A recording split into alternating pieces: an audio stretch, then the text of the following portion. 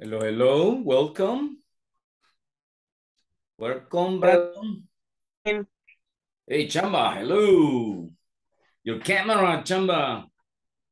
How are you? I am eating. Give Sorry? me 10 minutes. Uh, I am eating. okay, good. So welcome to the class. And Thank welcome to you. Brandon too, right? Okay. Teacher. Okie dokie. And your camera, Brandon? Okay, excellent. Very good. So welcome to the class. Now we're going to start with some material and a conversation here, right? Let me see. Here, very good.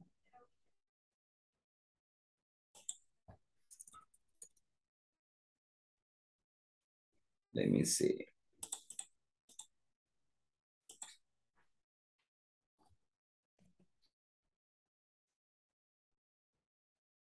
Okay. Here we are.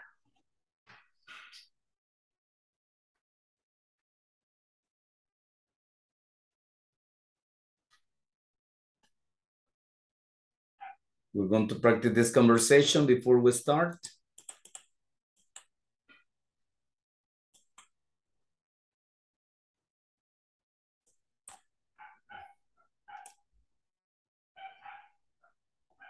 Here, right? Okay, listen, please. Page 87, exercise 3, conversation. It's an emergency. Listen and practice. Excuse me, can you help me? Is there a public restroom around here? A public restroom? I'm sorry, I don't think so. Oh no, my son needs a restroom now. It's an emergency. Oh dear. Well, there's a restroom in the department store on Main Street. Where on Main Street? It's on the corner of Main and First Avenue. On the corner of Main and First? Yes, it's across from the park. You can't miss it. Thanks a lot. Okay. Welcome, Adriana. Hello, hello. Night. Hey, good evening. Good evening, welcome. So you have electricity in your house, nice. Very good. Okay, here we have this conversation, right? It's between a man who is looking for a restroom, you know, a bathroom. It's a bathroom, baño público, right? Public restroom. So, and then he says, excuse me, can you help me? Is there a public restroom around here? And the woman said, a public restroom? I'm sorry, I don't think so. And the man says, oh no, my son needs a restroom now. So, you know, when you have to go, right? Especially with children, right? They have to go, yes. And the man says, it's an emergency. Oh dear. Well, there is a restroom in the department store. You know, department store, like, it's something like Prima Moda, Siman, right? Zara, etc., right? On Main Street, it says, where on Main Street? It's on the corner of Main and First Avenue. Hi, teacher. Sorry? Hi, Iris. Welcome. Thank you. Nehapa present. Okay. Present. Yeah, okay. Nehapa power. Okay, very good. Iris. Welcome. Okay. Welcome to the party. Yes, it says, it's on the corner of Main and First. So when you say Main, you're saying Main Street. Main Street, right? And First Avenue, right? So you can say on the Main and First. Or you can say it's on the corner of Main Street and First Avenue. On the corner of Main and First, yes. It's across from the park. You can miss it, no se puede perder. And it says, thanks a lot. Thanks a lot. Okay, good. Now repeat after me, please. Repeat after me. Excuse me. Can you help me? Is there a public restroom around here? Is there a public restroom around here? Only Adriana, repeat please. Is there a public restroom around here? Repeat, Adriana. No, okay, good, no problem, don't worry. Iris, you, please. Ay, sí, teacher, que se me traba la compu. Okay, Vaya. no problem. Easy, don't worry, no se preocupe entonces. Y no podía destrabarla y no lleva cómo decirlo. Okay, good. Pero sí puede participar, Adriana. Sí, Sí, okay. ¿Cuál Good, sería good. yo? No, we only practice expression, right? Solo estamos practicando expresiones.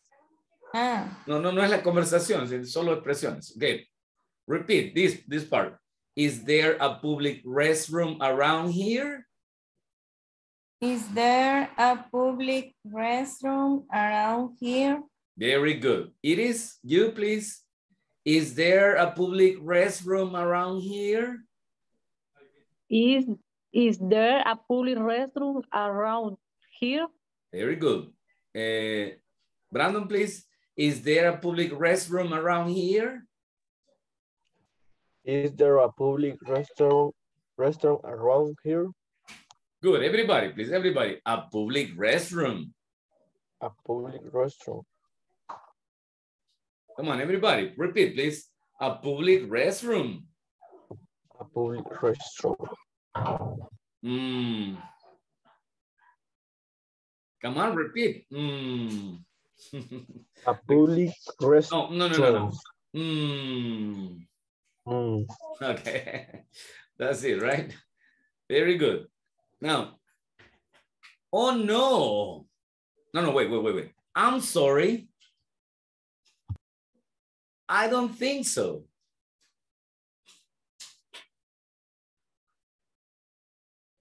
I don't think so. And the man says, oh no.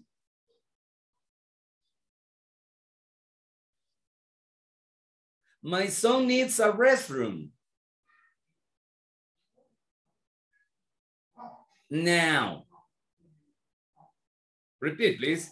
It's an emergency.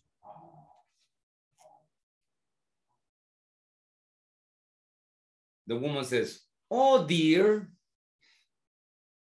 Oh dear. Something like, oh querido. Repeat, please. Well, there's a restroom in the department store. Well, there's a restroom in the department store. Welcome, Dimas. Well, there's a restroom in the department store on Main Street. On Main Street. Good. Only Mario, please. Only Mario.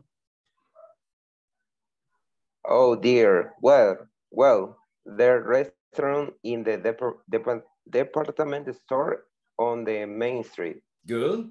There's Mario. There's department. That's it. Thank you. Thank you very much. Okay. Dimas, please. Only you. Only you. Well,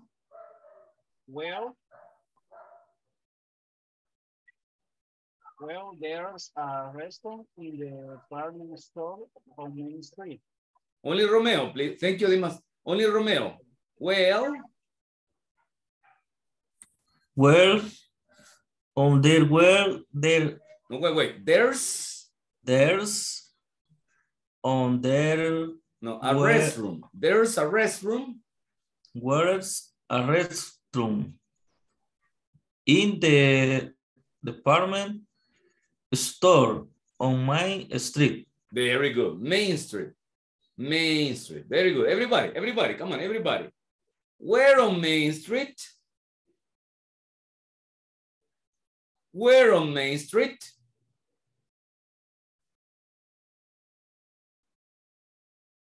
It's on the corner of Main. It's on the corner of Main and First Avenue. It's on the corner of Main and First Avenue.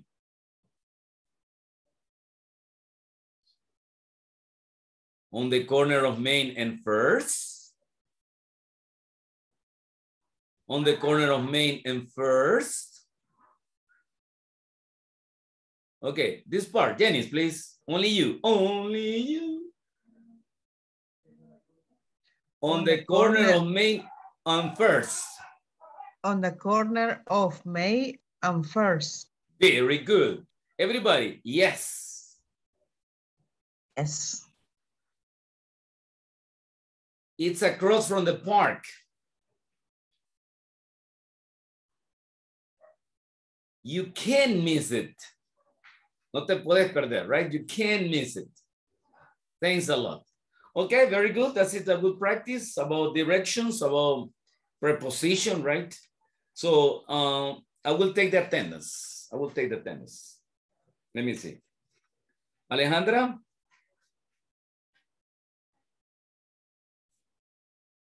Adriana?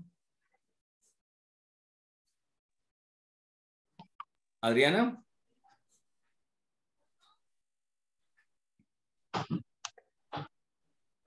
Adriana. Okay, good. Ya la vi que el micrófono está. Good. Okay, good. Ahora sí. Okay, good. And Brandon. Present, teacher. Good, thank you. Chamba. Present. Carmen.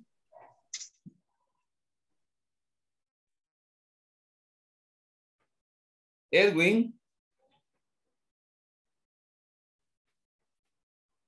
It is. Present, teacher. Thank you. Janice. Present, teacher. Very good. Dimas. Present, teacher. Mario, Jose Mario. Jose Mario. Juan. Mario. Present, teacher. Kidoki. Marlene. Present, teacher. Okay, welcome, Marlene. Nilton. Nilton. Rodrigo. Romeo. Present. Good. Sara. Esmeralda. Marcela. Okay, that's it, right? Present. Ah, good, Marcela. Nice. Yes. Alejandra. Carmen. Edwin. Present, teacher. Present. Okay, Edwin. Good, Edwin. Jose Mario. Juan. Nilton. Rodrigo. Sara. Esmeralda. Okay, good. Now, let's start with the topic of today, right?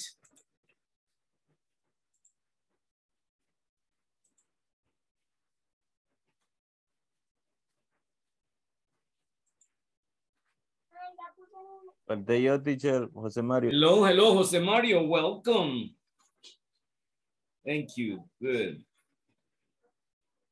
It's raining very strong here in my house, right? Está lloviendo muy fuerte, así que si no les oigo a algunos, ahí me repiten más fuerte porque, ¿verdad? Tras que soy un poquito sorbete y la lluvia, pues. Okay. Wow, Juan, let me see, Juan. Excuse me. Yes, teacher. Yes, igual acá está lloviendo recio. Septiembre, I told you, yo les dije, septiembre iba a estar, pero así de fuerte la lluvia, ¿verdad? Ok. Very good. Ojalá que no se nos corte o no nos afecte el internet. Por el momento aquí estoy estable. Estoy nice. Yes. Okay. Now let's start with the presentation.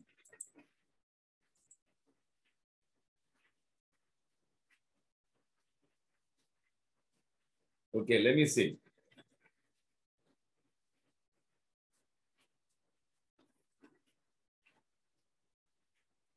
Ladies and gentlemen, welcome to this class. Yeah. Today is Tuesday. Yeah. And I'm reading it. Wait for me. How to use there is and there are. Yeah. Plus quantifiers. Yeah. Goodbye. Okay. You can listen Dino, right? Dino reading the topic for today. And we have here unit 4, class number 17. Class 17. So the topic is addresses and places, right? Addresses and places. Okay, let's read the objective for tonight, right? Mario, can you help me, please? Read the objective for the class. Okay, ask about, tell people the specific location of places and direction surrounding my workplace. Okie dokie. Okay, wait a minute. Tonight, I have only 3 students. Let me see. Marcela, hello, Marcela. Marcela? Hola, hello. Okay. Can you stay with me the last 10 minutes? ¿Podría quedarse conmigo los últimos 10 minutos, Marcela? Sí. Ok, excelentoso. La vamos a agendar aquí. Yes, okay, good. Good. Now, let's start with the first part, right? There is, there are. Okay, listen, I will explain this very easy, no complication. Listen, there is and there are in Spanish are the same. I or no I, right? Just give me a second. Okay, so when you say I, it could be that you say, hay algo singular, right? Or hay algo plural, right? Like you say, hay un gato en mi casa, right? Or you can talk about something plural. There are. That means hay varios gatos. Meow, meow, right? So there is singular and there are is plural, right? In Spanish, the same. Nosotros decimos lo mismo, ¿verdad? Decimos, hay un gato y hay varios gatos, ¿no? Entonces, no hay problema por nosotros, pero en inglés, sí, ellos distinguen lo que es singular y lo que es plural. There is, there are. Okay? Good.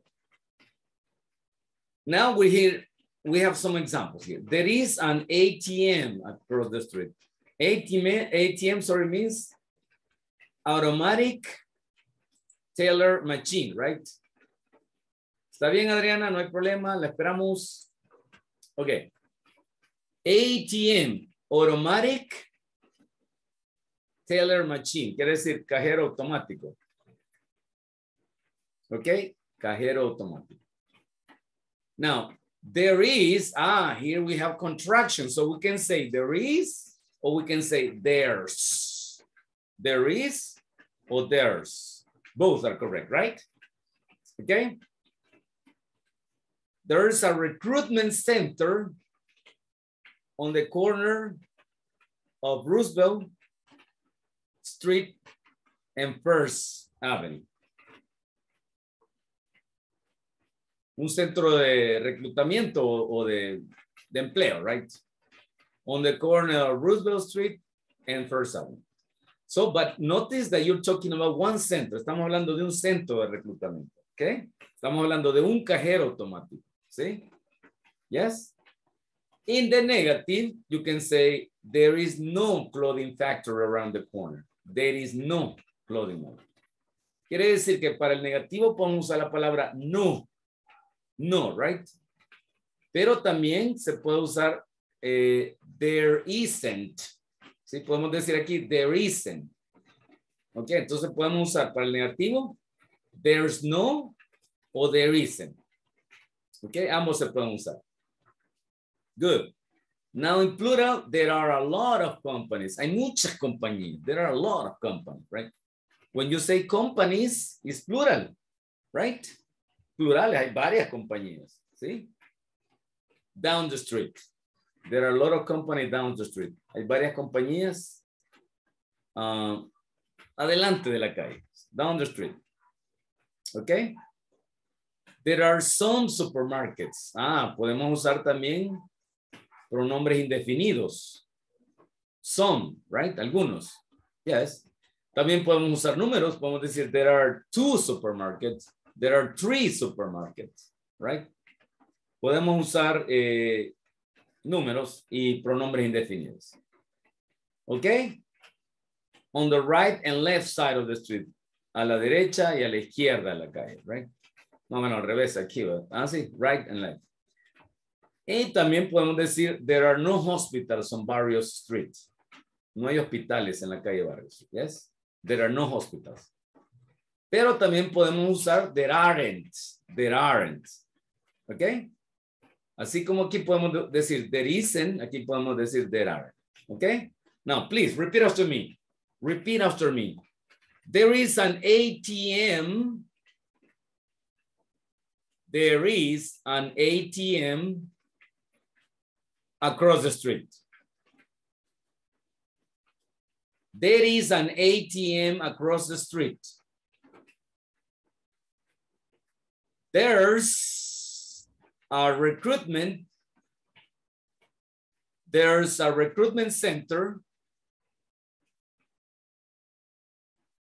There's a recruitment center on the corner.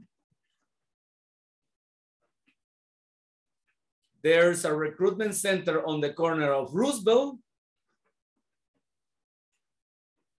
On the corner of Roosevelt Street.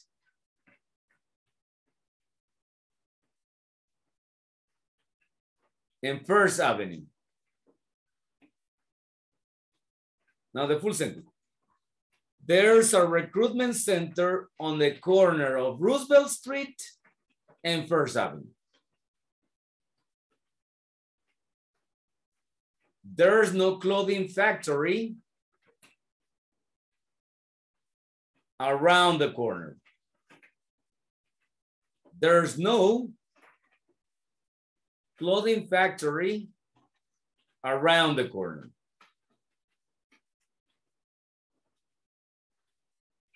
There's no clothing factory around the corner.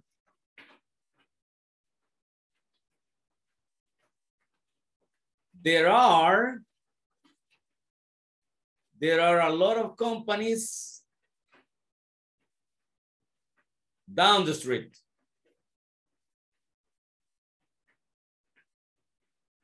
There are a lot of companies down the street. Down the street.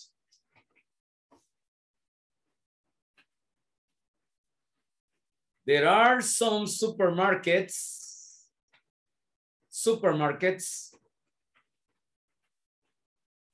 on the right and left side of the street. There are some supermarkets on the right and left side of the street.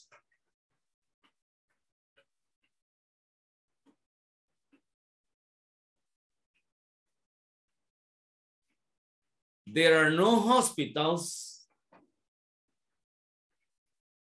on Barrios Street. There are no hospitals on Barrios Street. Okay, very good. Now we have here many examples of there is, there are. Any question, class? ¿Hay preguntas? There is, there are. Este tema es nuevo, ¿no?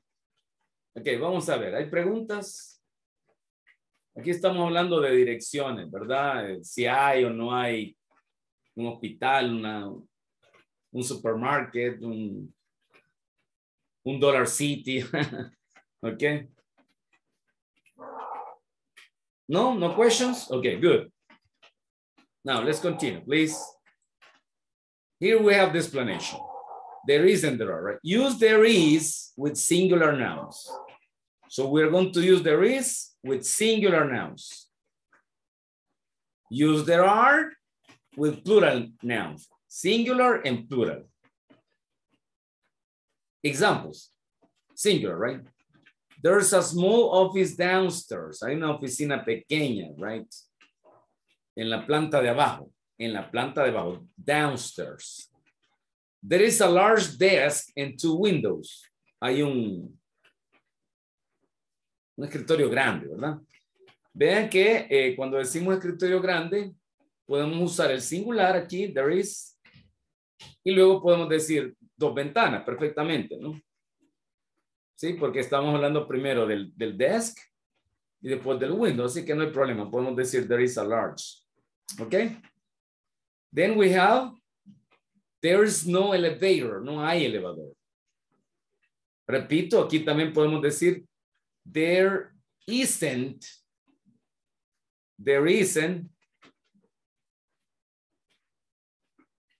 an elevator. ¿Ok? There isn't an elevator. No hay elevador. Y ahora, ¿cómo hacer preguntas? Bueno, decimos, is there a balcony?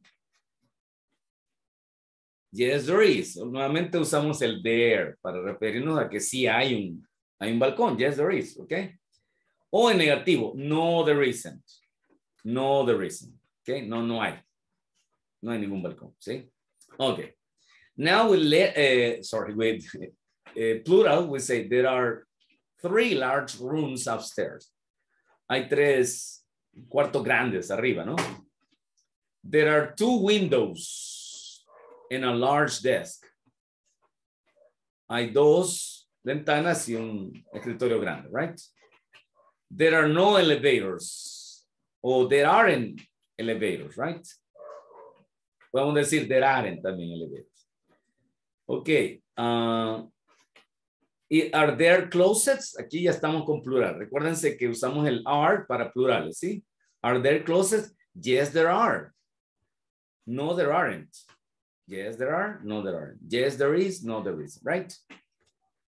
Y aquí pues estamos usando preguntas de información, de yes, no question, perdón, de yes, no question.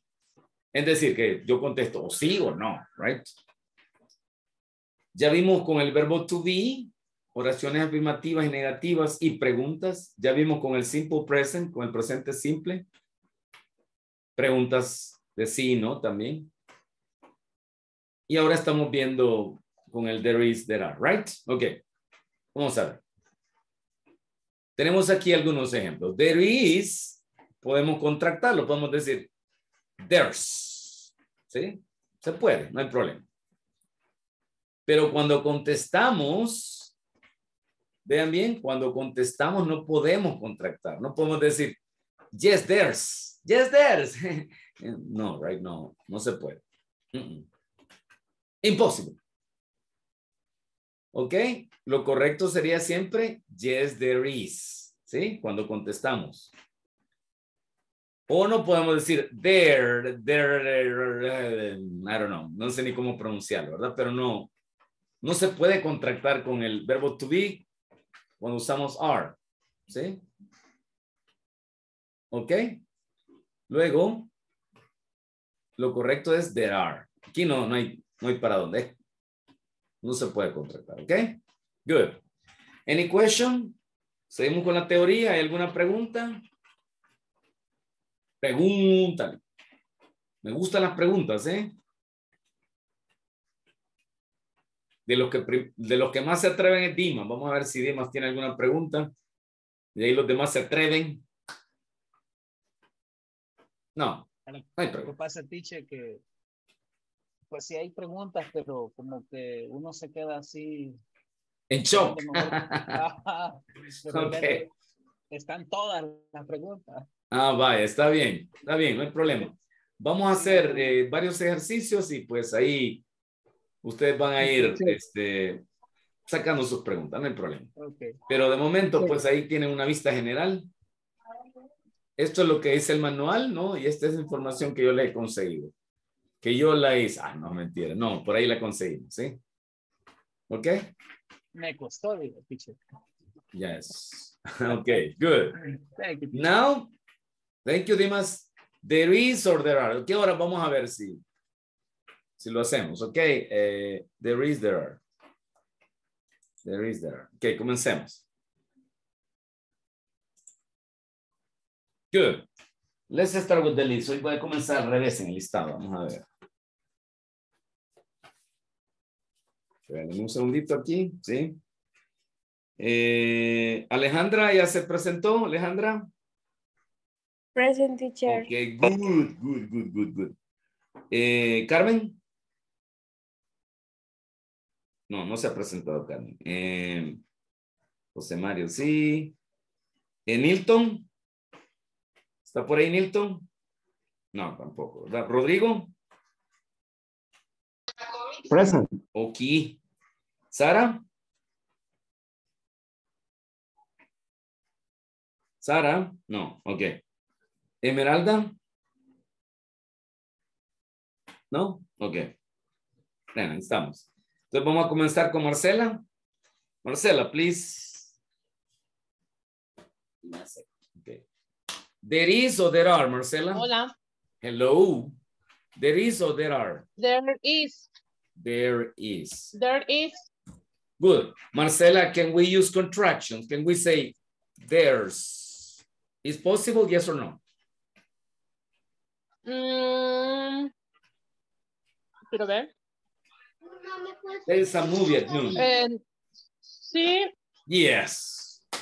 Of course. Yes. Yes, there's, right? There's a movie or there is a movie. Good. That's it, right? Now let's go to number 2. Oh, sorry. My list. And Romeo, please. Romeo, number 2, please. There is or there are?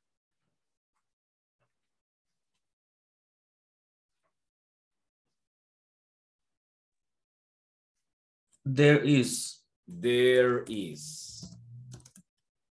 Contraction or no contraction?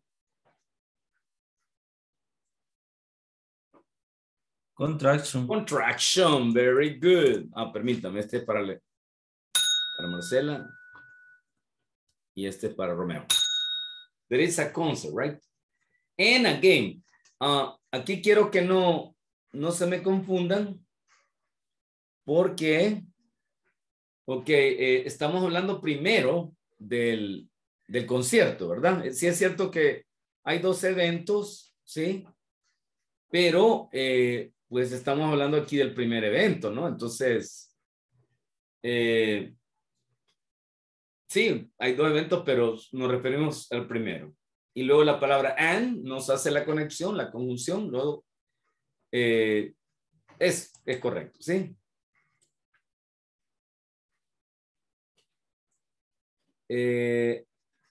Muy bien, Marlene, le voy a tomar su mensaje. No le voy a hacer preguntas, pero cuando se estabilice su internet me avisa, oiga, por medio del chat. ¿Sí? Ok, good. Entonces, sigamos. Number 3, right? Number 3. Who's next? Rodrigo. Rodrigo, please. There is or there are? There is. There is. Contraction. De una sola vez pongámosle la contracción. There is a bank. There is a bank on the corner of España and 27th Street. There is a bank on the corner of España Avenue, right? Of course. and 27th Street. Okay, good. Thank you, Rodrigo. Now, Nilton. Ah, no, Nilton no está, ¿verdad? Marlene. ¿Tiene problemas, Marlene?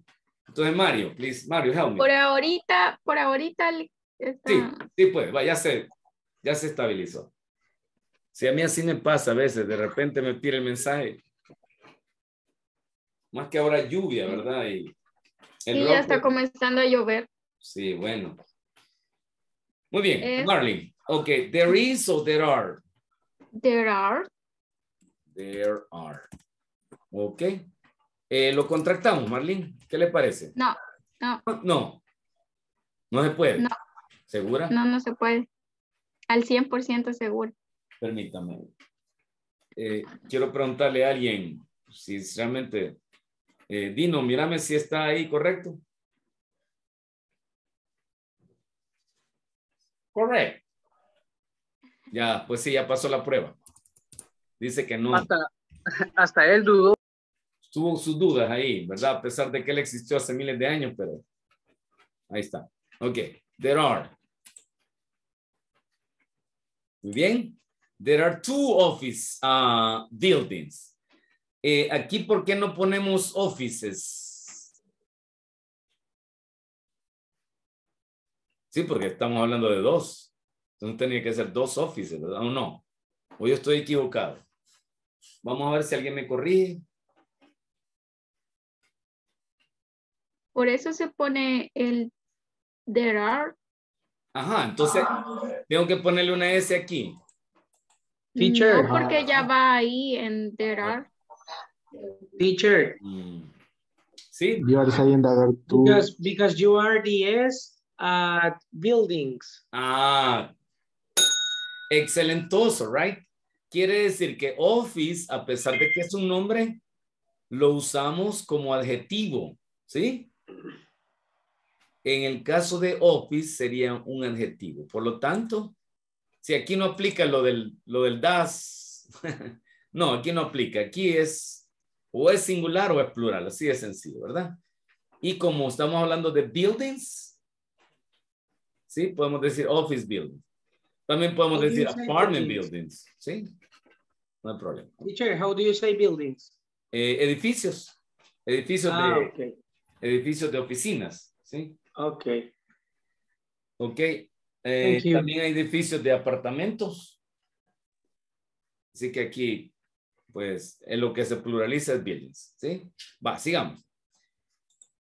Seguimos con Mario, ¿verdad? Ok, Mario.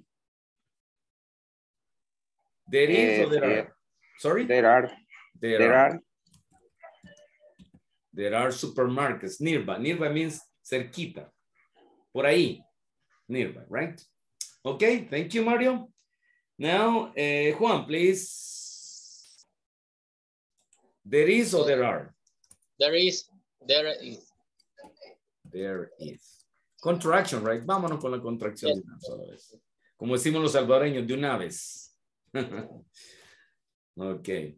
Un día de estos vamos a hablar de las expresiones de los salvadoreños, ¿verdad? Pues sí. De hoy. Utual. Ok. Number 7, right? Simacito. Simacito. Ok, good, thank you. Vamos a ver. José Mario sigue. Vamos a ver, José Mario. No, perdón. Juan sería. O ya pasó Juan, perdón, que ya me desubiqué. Por estar hablando de los salvadoreños, me perdí. Juan o José Mario, ¿quién seguiría? Joseph. Ok. José Mario, ¿verdad? Ok. Now, there is or there are, José Mario? There are. There are. Excelentoso. There are, right? Now, Dimas, please. Number 8. There is or there are? There are. Sorry? There are. There are. Yes, yes, yes, right? Good, repeat after me, please. There's a movie at noon. There's a concert at 2 and a game at 3. There's a concert at 2 and a game at 3. There's a bank on the corner of España and 27. There is a bank on the corner of España and 27th Street.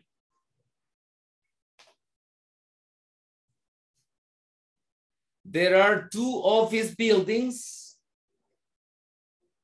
There are 2 office buildings across the street.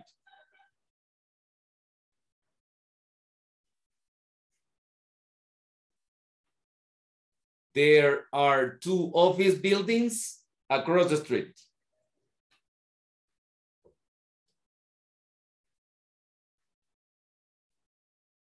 There are supermarkets nearby. Sorry. There are supermarkets nearby. There's a pharmacy.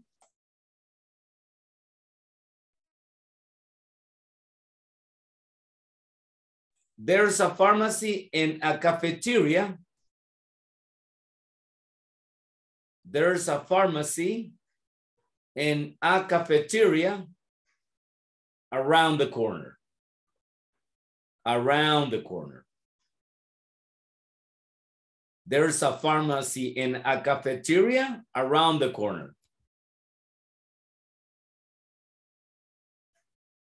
There are 2 windows in the bathroom. There are 2 windows in the bathroom. Bueno, es un baño bien ventilado, por lo menos. Okay, algunos son una ventanita tienen. Okay, there are 3 elevators in the Cuscatlán building. There are 3 elevators in the Cuscatlán building.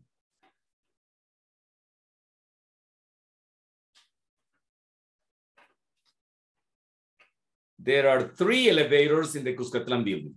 Okay, that's it, right? Now let's continue. Any question? Preguntas?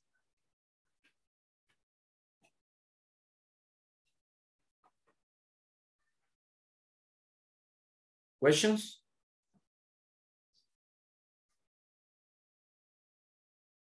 No, okay, let's continue with the next, right? Good. Write questions with there, is there or are there, right? Okay, listen. In the question, when you say, well, in the sentence you say there is, right? There is a door, hay una puerta, ¿sí? O hay 2 puertas, there are 2 doors. There are 2 doors. Pero en ¿cómo se llama? Cuando usamos la pregunta, le damos vuelta, ¿sí? ¿Sí? ¿Ok? Y en lugar de decir there is, decimos is there. En lugar de decir there are, decimos are there. ¿Ok? Y luego le agregamos el question mark, ¿sí? Ok. Entonces vamos a componer estas preguntas, right? Aquí no dice there is ni there are, ¿no? Entonces nosotros lo vamos a hacer, ¿sí? Bien. Vamos a ver. Esta parte está un poco más complicada, pero eso no es impedimento para Janice, ladies and gentlemen, Janice. Vamos a ver, Janice. Formulemos la pregunta aquí, ¿sí?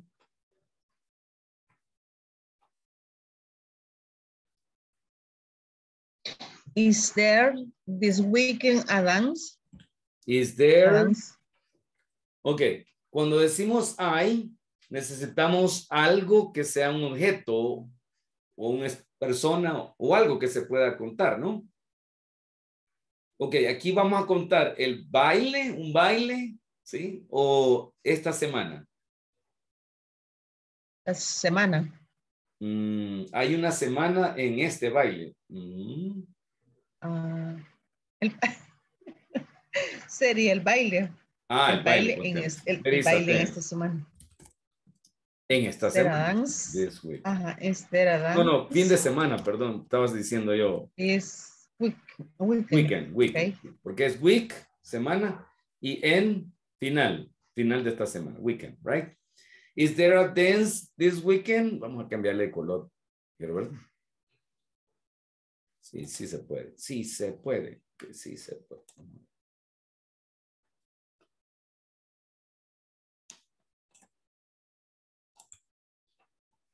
¿Qué pasó? ¿Qué pasó aquí? Permítame.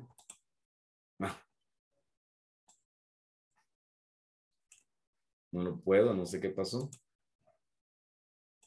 Ahí estamos. That's it, right? Okay. Now,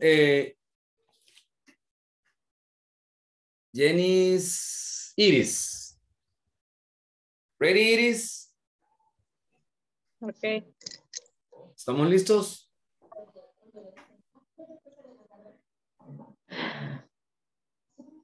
Es de componerla. Yes. Using is there or are there, right?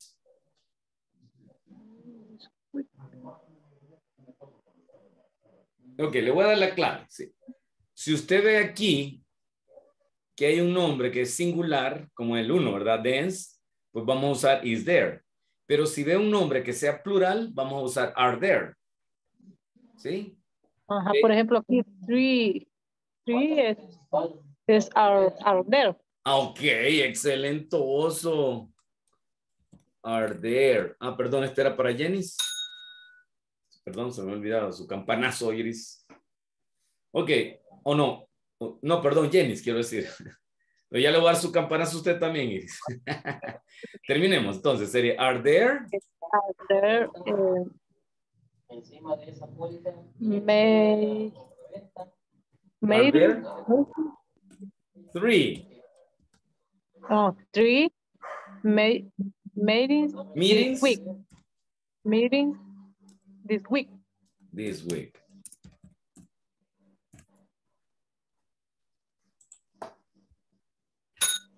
Okie dokie. Are there 3 meetings this week? Yes. Nice.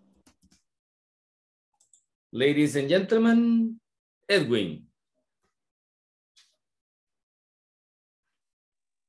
Number 3, Edwin.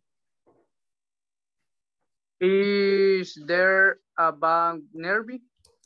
Is there a bank nearby? Is there a bank nearby? Okay. Okie dokie. Y el turno es para... No, Carmen ya está con nosotros. Bueno, Chamba. Chamba, please. Yes, teacher. Number 4, please. Number 4. Yes.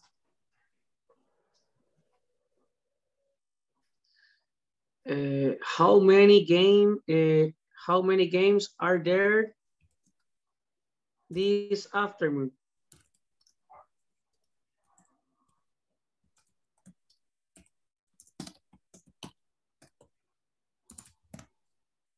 How many games are there this afternoon? Okay. Chamba, congratulations. It was very difficult, right?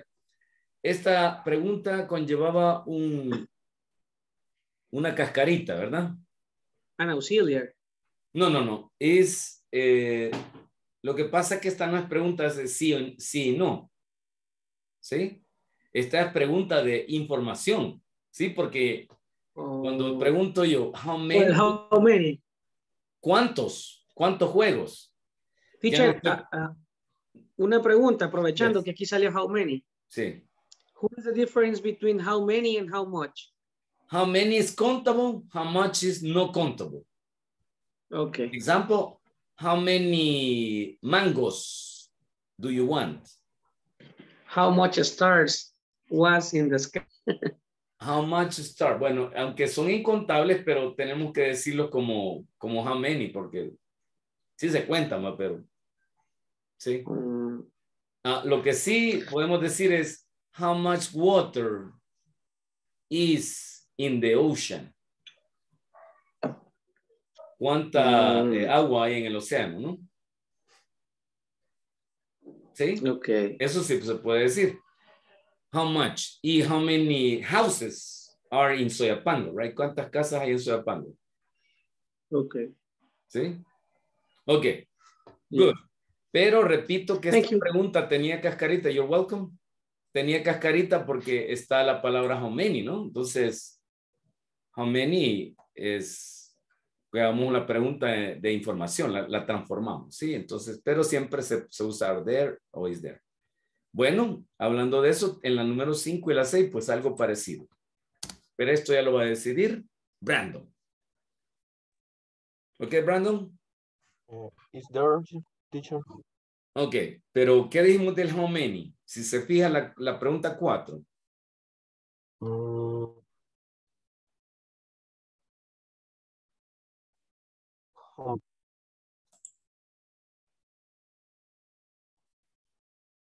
¿Cómo quedaría ahí? How many pharmacies? How many pharmacies Is there? Is there? No, are no there? sé, Rick. How many Are there, teacher? pharmacies?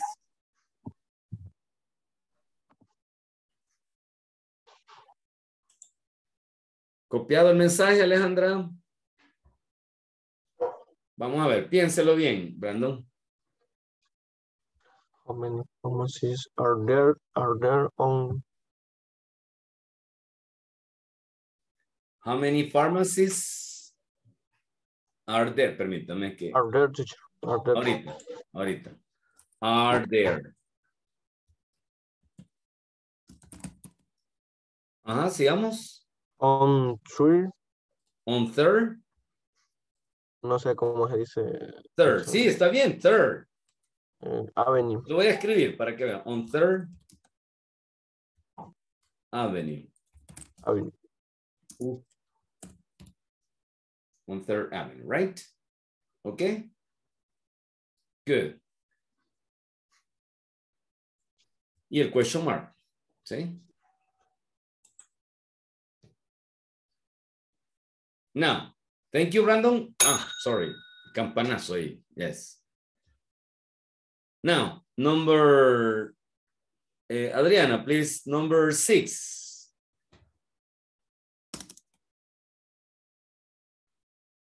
How many? Give me a second. Regálame un segundito, Adriana.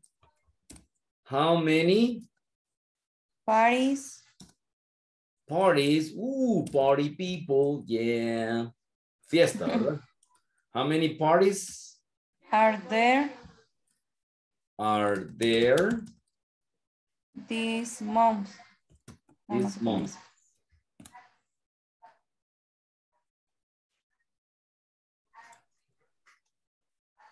How many parties are there this month? Good. ¿Y cómo podríamos contestar estas preguntas? Vamos a ver. Ya que escribimos, pues, lo vamos a agrandar aquí.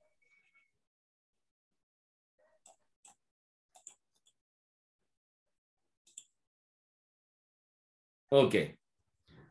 Si aquí me dice is there, voy a contestar con yes there is o no there isn't, right? Y si aquí me dice how many, voy a contestar there are 3, there are 4, etcétera, etcétera, ¿ok? Entonces yo les voy a ir preguntando a cada uno. So, Adriana, again. Is there a dance this weekend? Yes, there is. Yes, there is. Ok, excelentoso. Pues podemos ir. Hay un baile, así que están invitados todos. No en Nejapa, porque ya pasaron la fiesta, ¿verdad, Iris? No, todavía sigue. Justamente vienen las fiestas patronales. Ya ven, hay un bailongo ahí en Nejapa, ¿verdad? There is a dance in Nejapa, right? Kingflick va a llegar a cantar ahí. Ok, good. Y si llega Bad Bunny me avisa, Iris, para ir a tirarle unas bolas de fuego. Ok, continue, please. Number 2. Brandon, are there 3 meetings this week?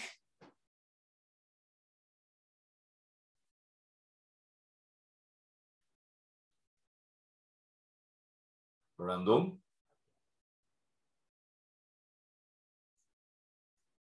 Mr. Cortez Vasquez, please. Are there 3 meetings this week? Okay, Chamba, help me, please, Chamba. No sé qué se me hizo Brandon, quizás. Tell me. Please, number 2. I made the question, you made the answer, right? Are there 3 meetings this week? No, there are. No, there aren't. Sorry. Okay. Yep. No, there aren't. Or you can say, no, there are no.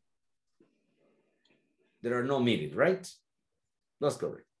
But it's better. I mean, no, there aren't. No, there aren't, right? Good. Okay. Thank you, Chamba.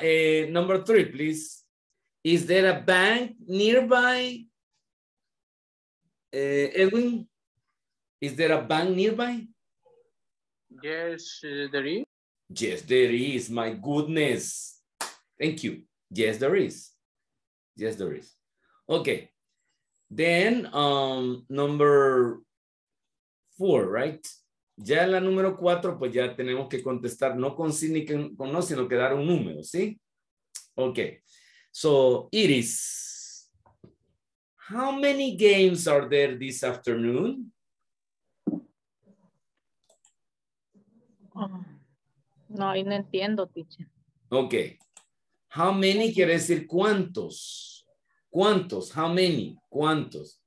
Games. Juegos. ¿Cuántos juegos en esta tarde?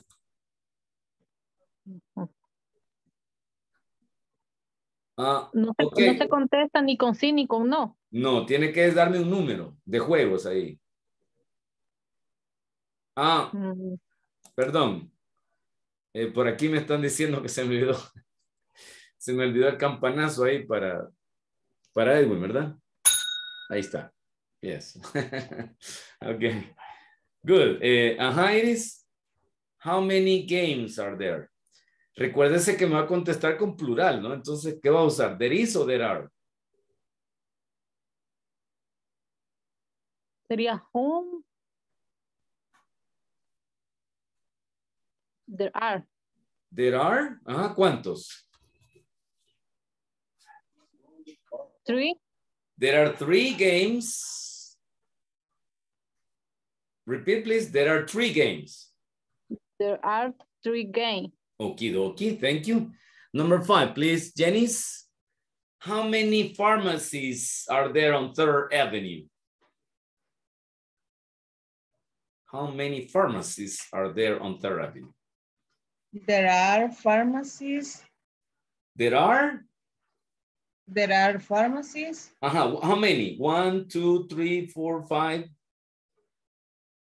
There are? 4 pharmacies. Excelentoso. There are 4 pharmacies. Nice. Good. Now, Dimas. Okay. How many parties are there this month? There are 6 parties. There are 6 parties. Correct. There are 6 parties. Nice. Now, you understand, right? Ya lo entendimos, ¿sí? Any extra question? ¿Hay alguna pregunta extra? Antes de irnos al manual. Ok, en lo que ustedes sí pueden ver ahí permita. Bueno, es que tienen que ver lo que yo voy a ver, ¿verdad? Así es que voy a dejar de compartir un ratitito. Permítame, es que les tenía una página aquí y no la puedo encontrar. En lo que ustedes me piensan ahí las preguntitas, yo voy a revisar aquí la página que les había prometido ayer. Ya se me perdió, aquí la tenía. Ok. Permítame. Permítame. Ok. Bueno, van a disculpar que la haga de malcriado, pero no la encuentro aquí. No la encuentro. Será hasta mañana entonces. Hasta mañana que vamos a... Aquí está, permítame. Va, regálenme un segundito, solo quiero ver aquí. Ujú.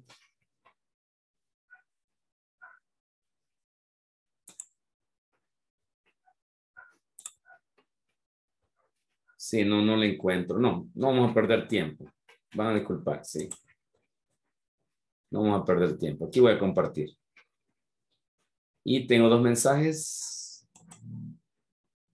Veamos. No hay problema, Marcela. Cuando se baje la lluvia, nos escucha. Hey, hello, Carmen. Y hablando de eso, vamos a pasar a asistencia, ya que Carmen ya se hizo presente aquí. Ok, muy bien. Les voy a compartir ahora el manual.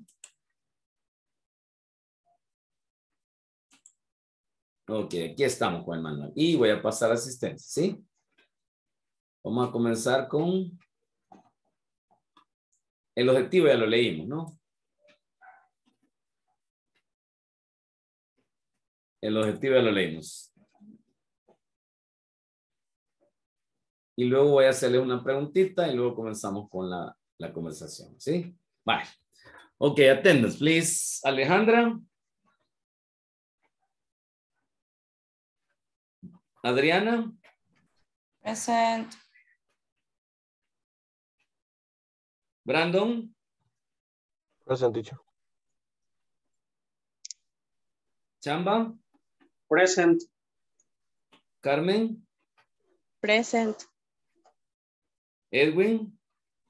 Present, teacher. Iris. Present, teacher. Janice. Present, teacher. Dimas. Present, teacher. José Mario. Present, teacher. Excelentoso. Juan. Present, teacher.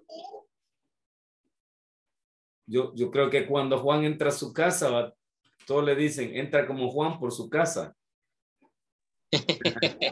Es un dicho, ¿verdad? Creo, no sé si lo entienden, he dicho. Que como a veces, por mi edad, digo yo, tal vez no se lo pueden. Ok, Mario. Present, teacher.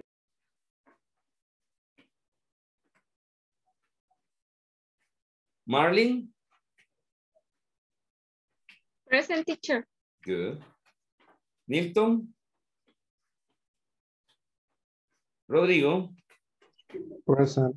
Romeo. Present, teacher. Sara. Esmeralda. Marcela. Marcela. Present. Ok, good. Present. Sí, no, es que le dije fuerte porque como me dice que por la lluvia, ¿verdad? Sí, no hay problema. Okay, let's start with this, right? Where is your workplace, right? ¿Dónde está su lugar de trabajo? Let me see. Romeo, where is your workplace? Ok, aquí me puede dar la dirección o me puede decir una ubicación más o menos por dónde podría estar, ¿verdad? Enfrente, a la par de, sobre la calle Arce, etcétera, etcétera, ¿ok? Ahí usted como pueda, explíqueme, Romeo. Where is your workplace? ¿Dónde queda su lugar de trabajo? In the workplace in Sonsonate. In Sonsonate, okay. The name of the street?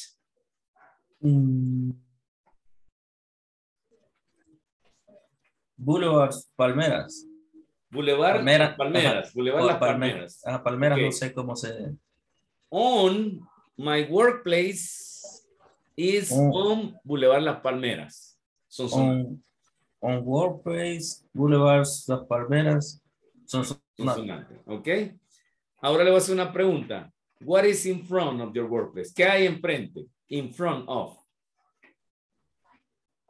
Is... There is or there are? Avenue. There is or there are? There is avenue. There is a pharmacy. There is a... Nada. Nothing. Nada. There is... Nothing. Right now, there is nothing. Sí. Okay. Nice.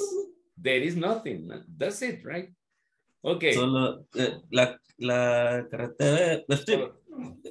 Solo la carretera está bueno. Sí, Okay. yeah. José Mario.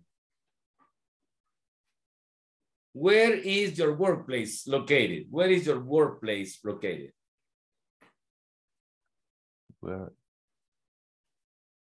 Where is your workplace located? Where is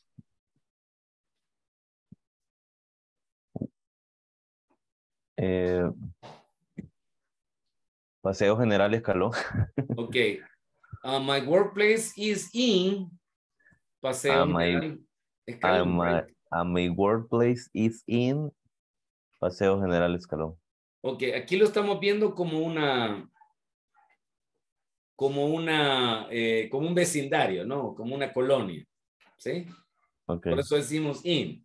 Ok, ahora dígame, José Mario, what is in front of your workplace? Y ahí vamos a usar there is o there are.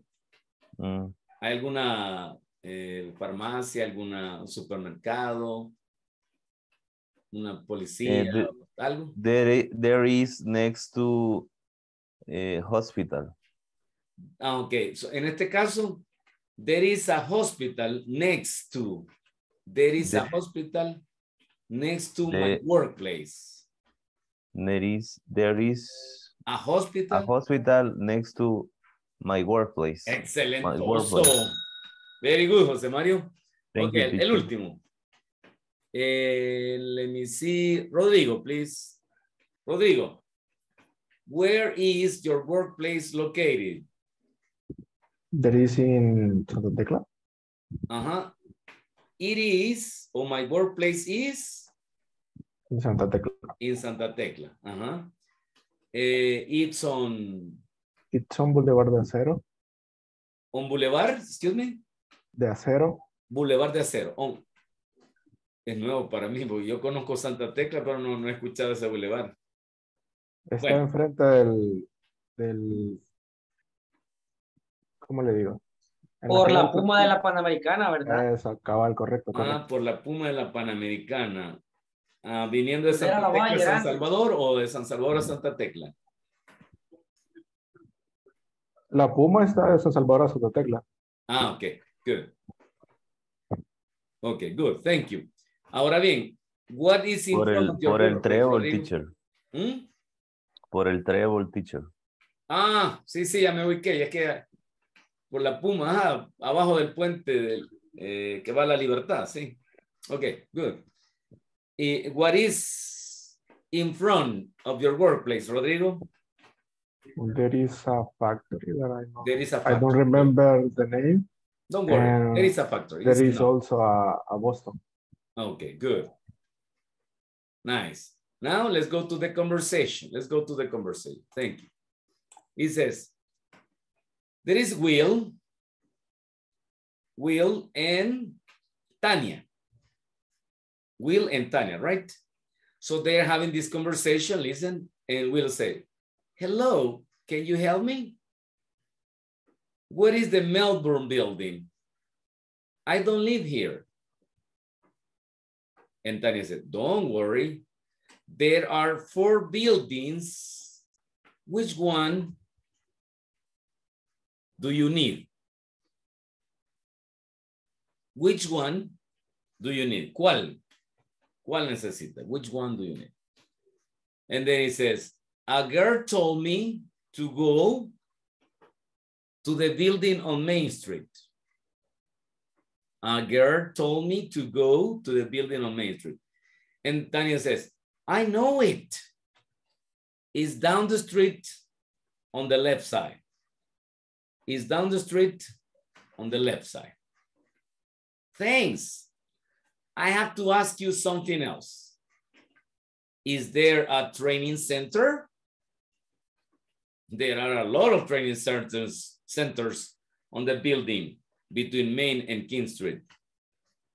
I have some interviews there. Thank you again. Bye-bye. Bueno, según lo que entendí la conversación, la dejó más perdida, ¿verdad? ¿Ok?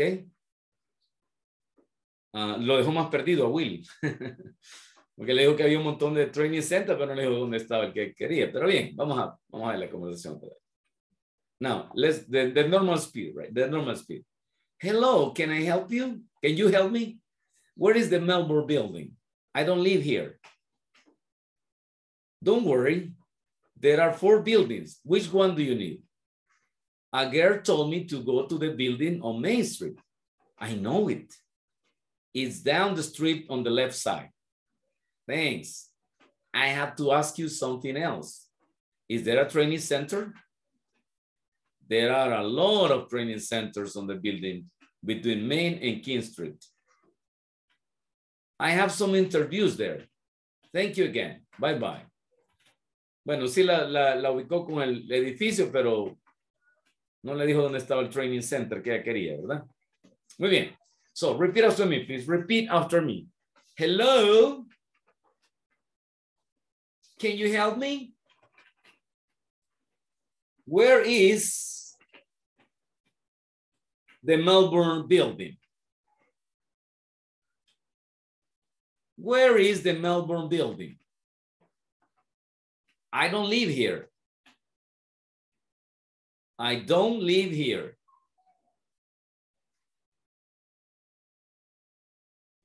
Don't worry. Be happy. No, sorry, excuse me. Don't worry. There are 4 buildings. Which one do you need? Which one do you need? A girl told me to go to the building on Main Street. A girl told me to go to the building on Main Street.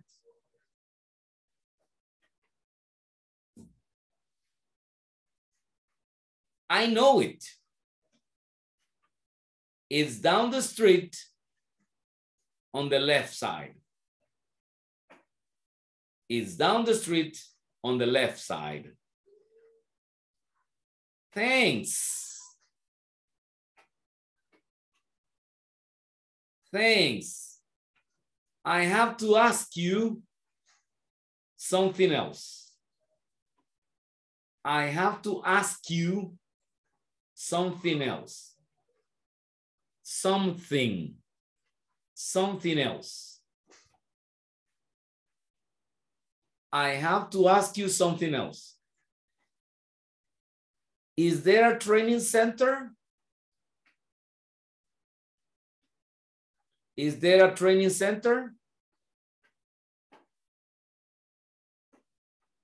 There are a lot of training centers. Hay muchos. There are a lot of training centers on the building between Main and King Street. There are a lot of training centers on the building between Main and King Street. I have some interviews there. I have some interviews there. Thank you again. Bye bye. Ok, viendo aquí la conversación, ¿verdad? Le dijo el edificio, pero le dijo, mira, ahí ya hay un montón de, ahí buscarlo, ¿verdad? Ahí lo van a encontrar, me imagino, entre todos los training centers que hay ahí, ¿verdad? En el edificio, ok. Good, now we're going to practice the conversation, let me see. Vamos a ver si alcanzamos a pasar todos, o al menos la mayoría. Ok, Alejandra, ¿ya está con nosotros, Alejandra?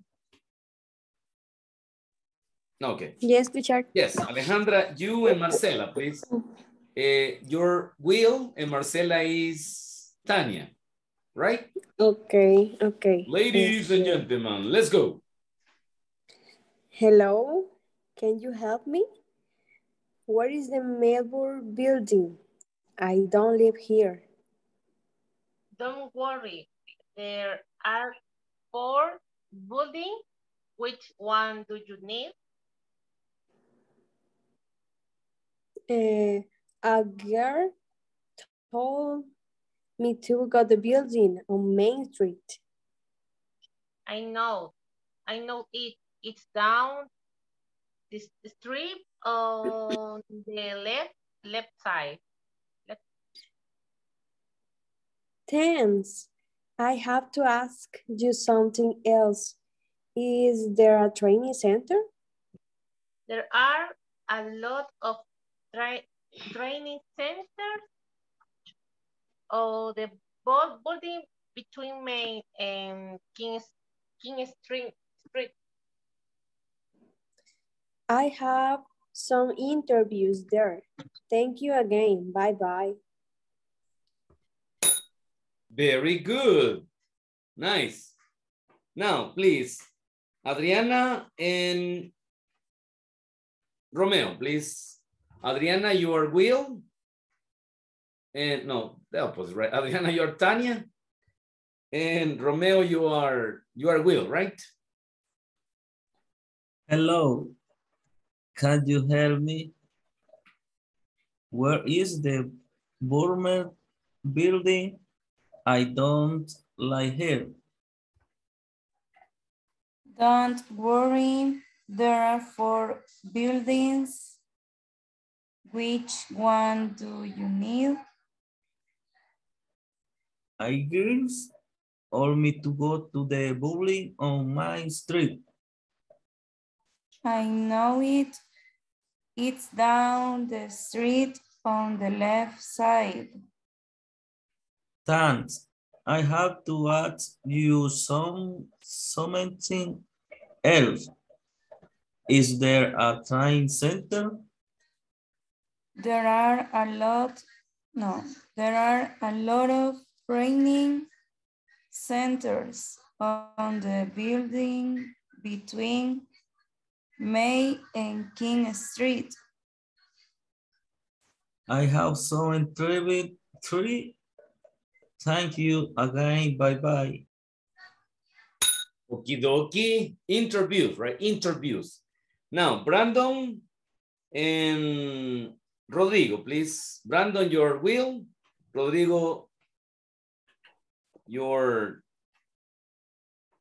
Rodrigo, right? Brandon, your Will, and Rodrigo, you are Tanya, right?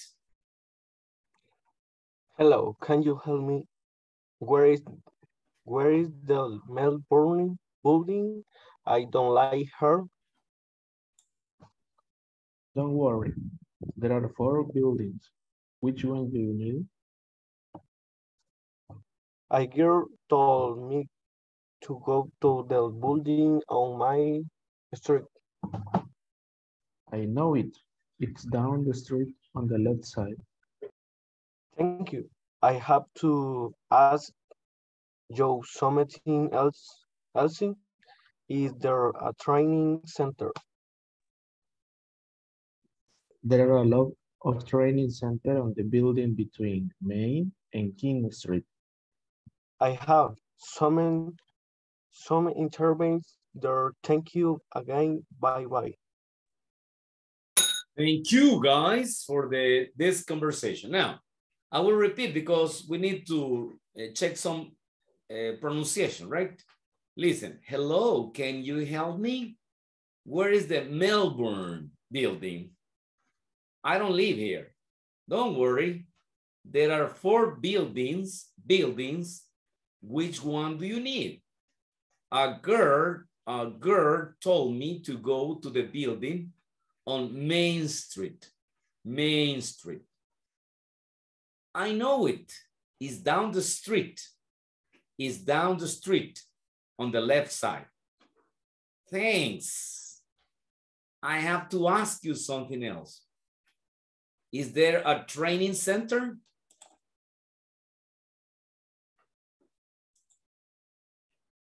There are a lot of training centers on the building between Main and King Street.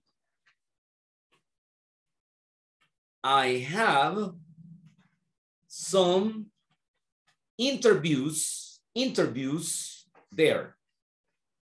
Thank you again. Bye-bye. Help me, Melbourne building. I don't live here. Which one? A girl told me down the street, something else, training center between Main and King Street, interviews, right? Okay, good.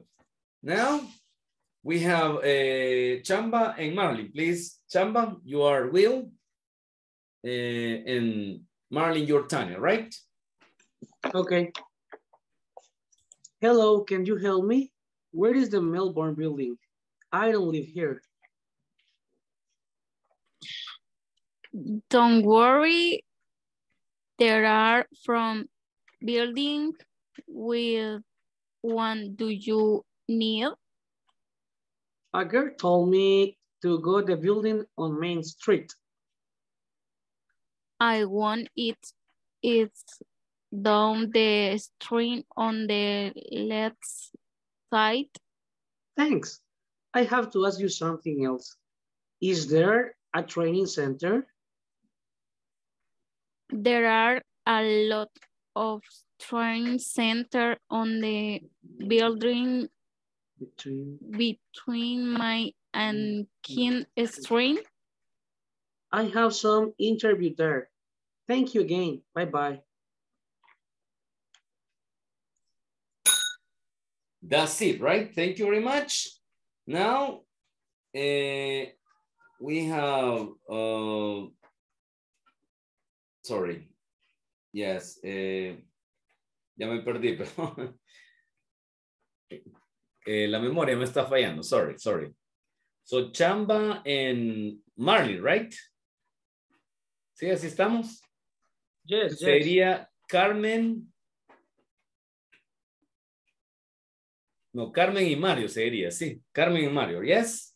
Ayúdenme, por favor, si estoy equivocado. Yes. Carmen y Mario, ¿sí? Ok, si me equivoco, después repasamos, ¿sí? Ok, please, Carmen, you are Tanya. And Mario, you are Will, right? Okay. Hello, can you help me? Where is the Melbourne building? I don't live here. Don't worry. There are 4 buildings. Which one do you need? A girl told me to go to the building in Main Street. I know it.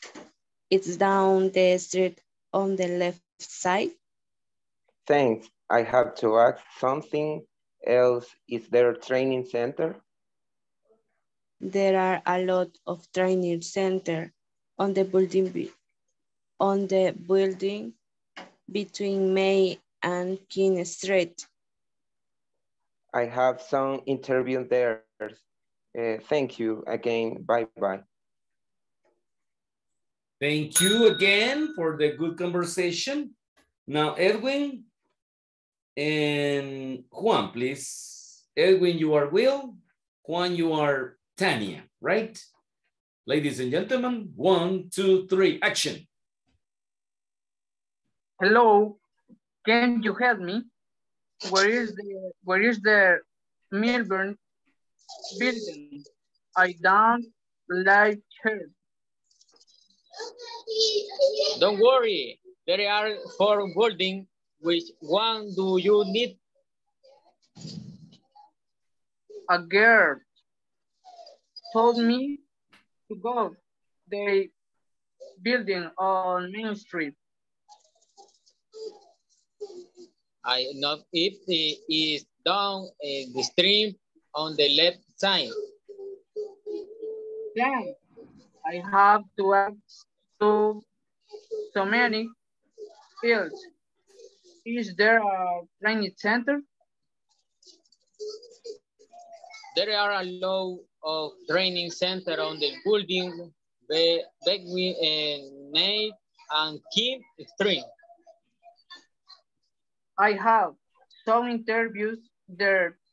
Thank you. Thank you again. Bye-bye. Bye-bye to you. Thank you. Okay, Iris and Jose Mario. Iris, you are Tanya, of course. And Jose Mario, you are Will. Ready? 1, 2, 3.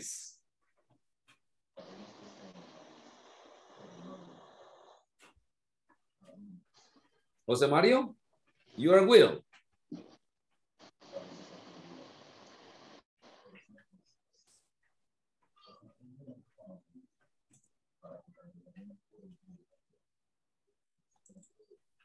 ¿Está José Mario con nosotros? Permítanme. No, no lo veo. Bueno, entonces, Iris, con Dimas, please. Dimas, you are Will, and Iris, you are Tanya, right? There you go. 1, 2, 3. Action. Hello, can you help me? Where is the Melbourne building? I don't live here. Don't worry, there are buildings.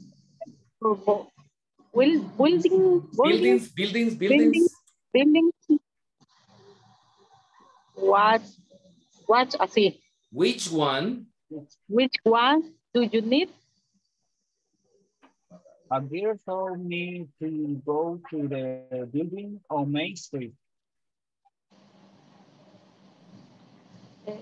I know it. I know it is algo así. I know it. I know it. I know it. It's down the street on the left side. Thanks. I have to ask you something else. Is there a training center? There are a lot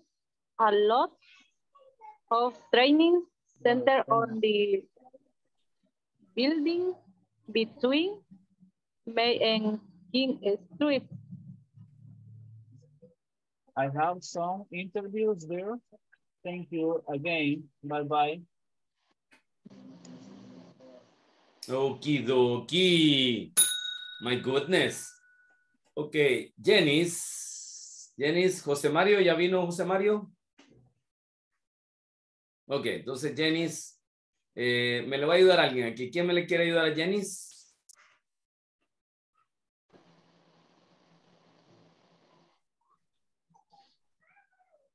¿Quién me le quiere ayudar a Janice? Ok, Dimas, thank you, Dimas. Ok, ready? Dimas is Will and Janice is Tanya, right? Okay. 1, 2, 3, now. Hello, can you help me? Where is the Melbourne building? I don't live here. Don't worry, there are 4 buildings. Which one do you need? A girl told me to go to the building on Main Street. I know it down the street on the left side. Thanks. I have to ask you something else. Is there a training center?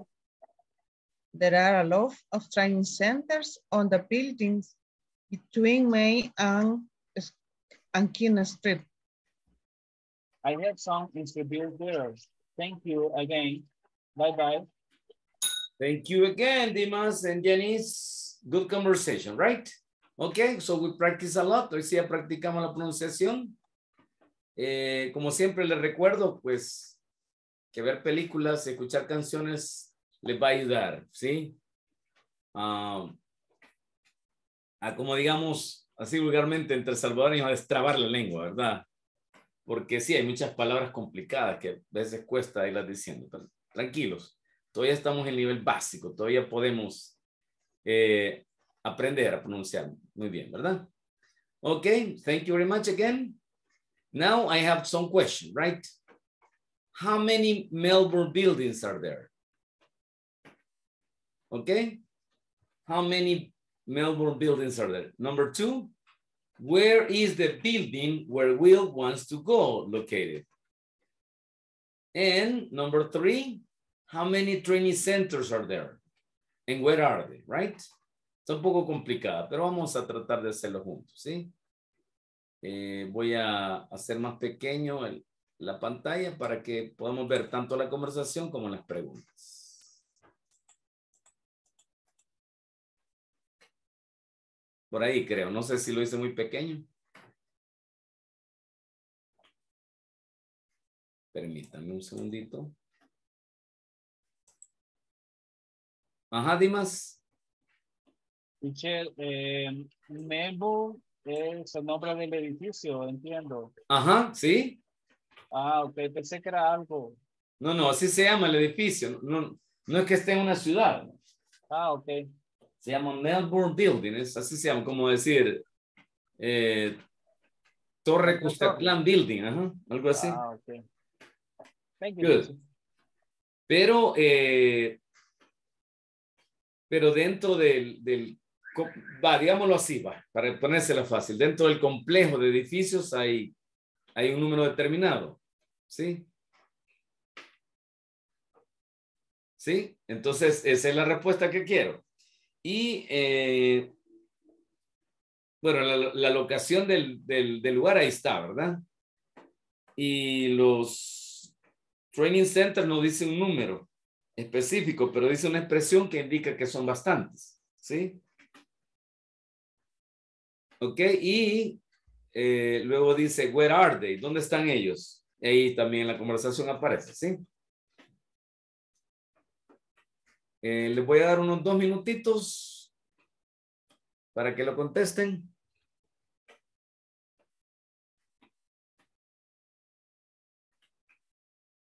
Los que tienen el manual, pues ahí pueden estar viendo su manual, ¿verdad? Porque aquí parece un poco pequeño, ¿sí? Tienen que estar viendo ahí. Ya no lo puedo. Es que prácticamente es toda la página, ¿verdad? Así que por ahí, por favor, traten de hacerlo lo mejor que puedan. ¿Sí? 2 minutos.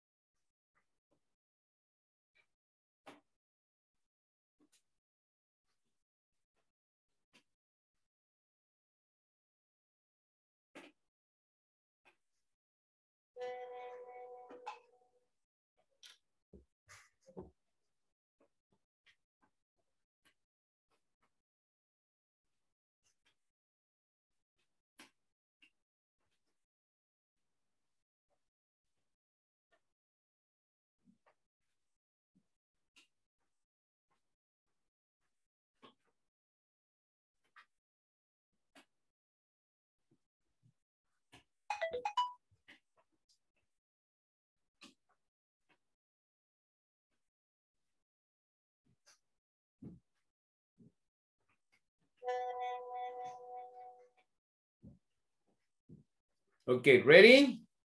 ¿Estamos listos? Good. Ahora sí agrandemos, la verdad.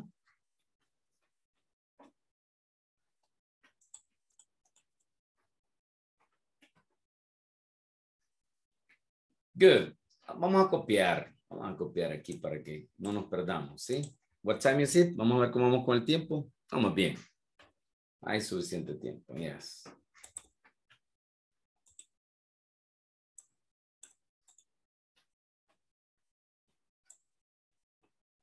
Ahí estamos. Good. How many buildings? How many Melbourne buildings are there? Volunteers, please. Volunteers. There are 4 buildings.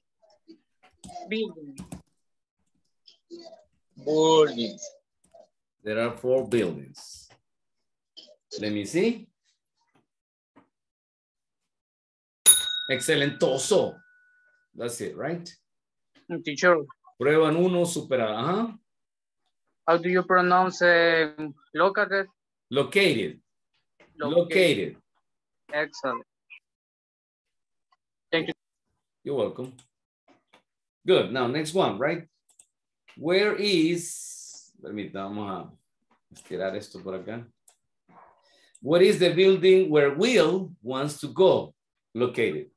¿Dónde está el edificio? Porque hay 4, ¿no?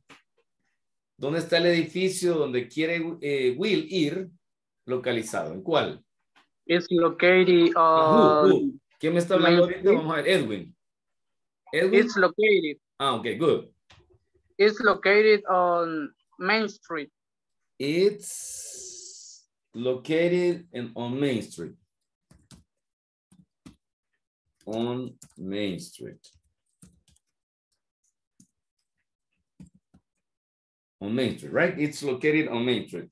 ¿Qué más?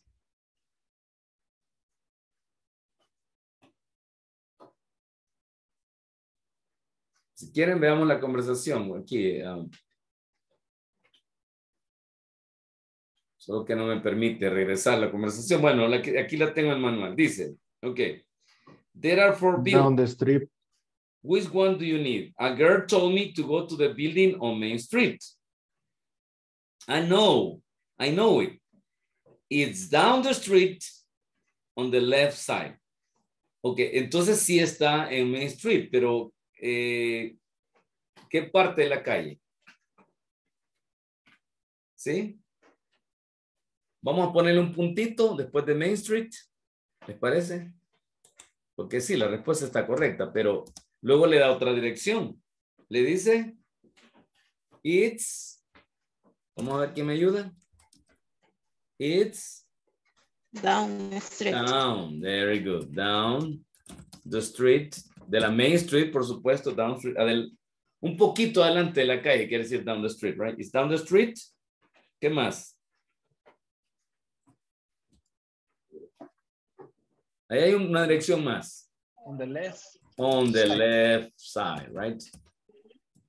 On the left side. Al lado izquierdo. On the left side. Vamos a tirarlo aquí bastante. Ahí está. Y lo dejamos por aquí. Good. It's located on Main Street. It's down the street on the left side. Very good. Somos bien específicos ahí, ¿verdad? Good. Y aquí son 2 preguntas en una. How many buildings? ¿Cuántos training centers hay? There are. Ajá. Give me a second. Regálame un segundito. Solo voy a ubicar esto aquí.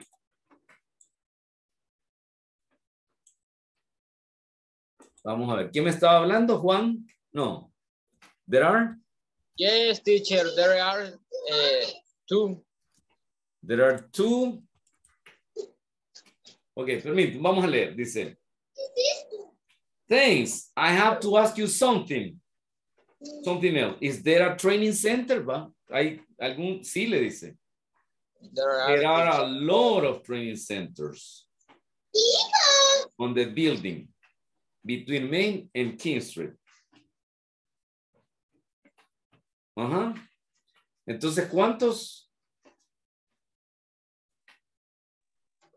¿cuántos training centers hay? A lot.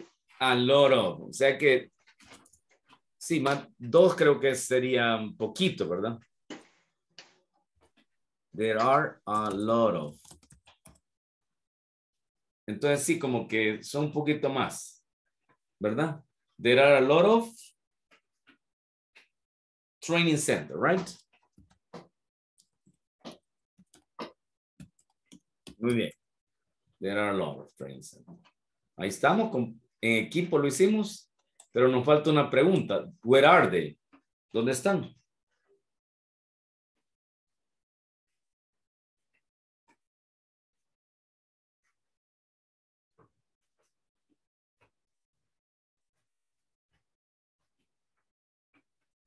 ¿Lo leo? Dice.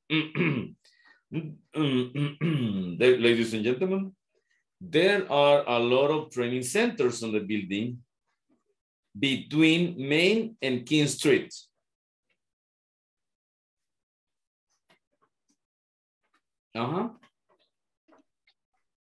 Between, teacher.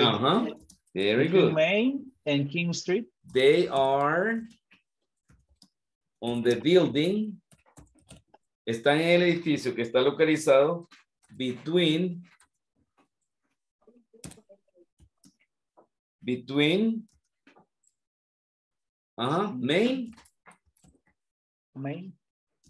and King Street. King Street. Es decir, que es un complejo de edificios. Hay 4.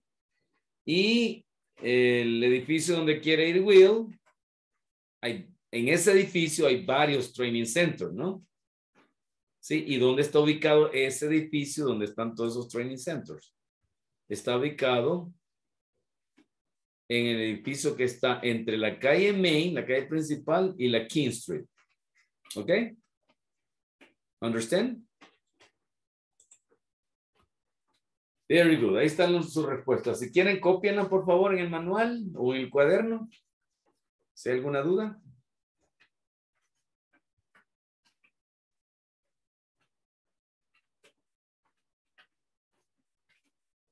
Okay, good. Now let's continue, please. Sigamos, que todavía tenemos bastante que avanzar.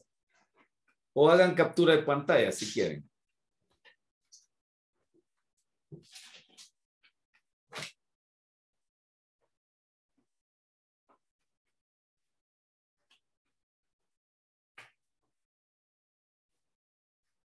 Okay, good. Let's continue.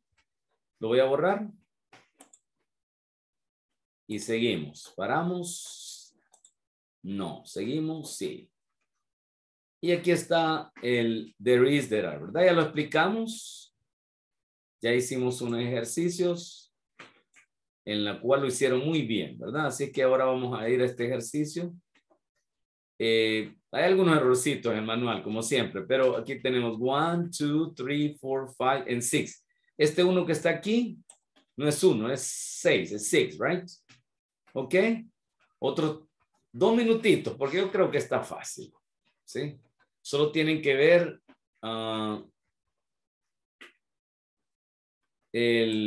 si el nombre es singular o si es plural, ¿no? Entonces ahí van a poner there is, there are.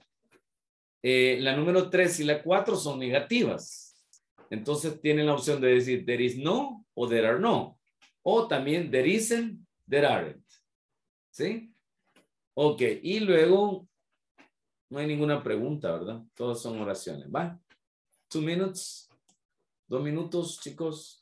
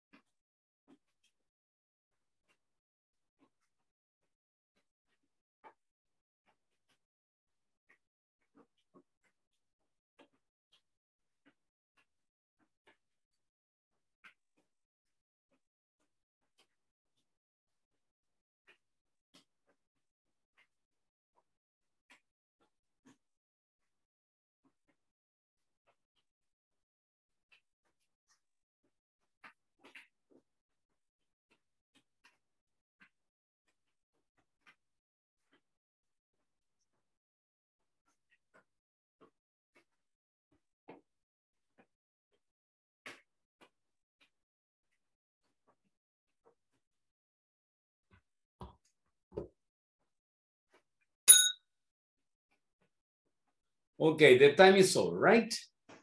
Les voy a dar unas claves aquí en la 1. Por favor, pónganmele a marketing presentation. A quiere decir una, ¿verdad? Aquí en la 1. A marketing presentation, ¿sí? Ok.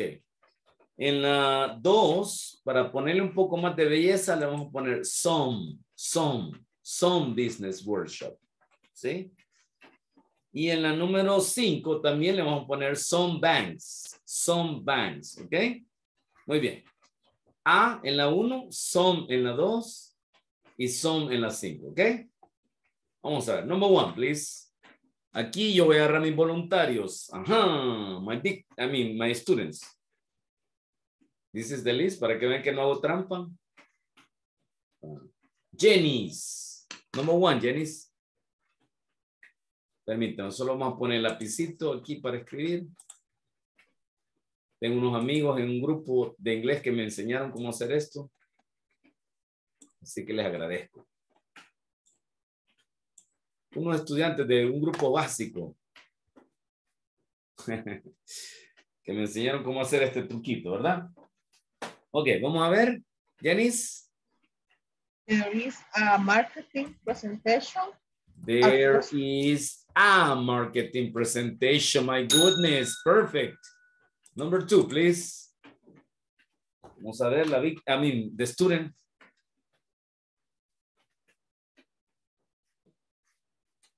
Aquí está el listado, miren.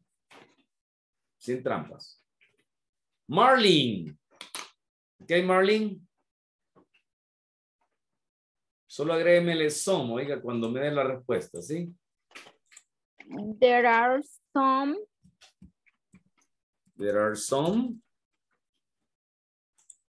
business workshop, ¿verdad? Business workshop, sí. Son muchos talleres o capacitaciones sobre negocios. Sí, workshops. Ok, thank you. Number 3, please. Carmen otra vez. No, permítame. No, Jenny me participó, ¿verdad? Pues Carmen, sí. Carmen. Number. There aren't. Permítame. Por ahí creo. Sí, ahí está. There aren't recruitment center, ¿verdad? Pero también podemos decir, es otra opción, Carmen. There are no. There are not. There are no. La palabra no. Fíjense que esta palabra, normalmente cuando uno avanza en la oración, tiene que ser not, ¿verdad? There are not. Pero, no sé cómo decirle, es como un pequeño recurso para darle belleza al lenguaje, ¿no? Entonces decimos, there are no recruitment centers. Pero, así como dijo Carmen, podemos decir there aren't también, ¿no? Si usted dice, no me gusta, yo quiero usar there aren't, vaya, pues, usamos there aren't, no hay problema, ¿sí? Ahí es el gusto del cliente. There are no o there aren't. Very good, thank you. Nice. Number 4, please. Vamos a ver qué me hace la número 4. Marlene otra vez, no. Dimas. Come on, Dimas. Ya la presenté, picho. Bueno. There are no. There are no, right? Permítame, que aquí lo estoy achicando aquí. Haciendo pequeño, quiero decir.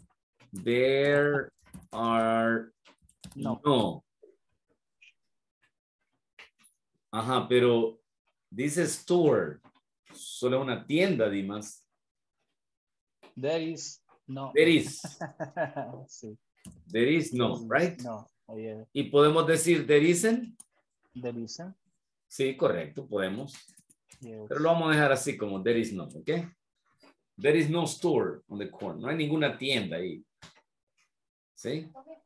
Yes. Ok, number 5, please. Vamos a ver la número 5. Esmeralda, pero hoy no está Esmeralda, ¿verdad? Entonces, Romeo. Come on, Romeo. Aquí me le agrega some a la respuesta, oiga, para que Suena más bonito. Permítame.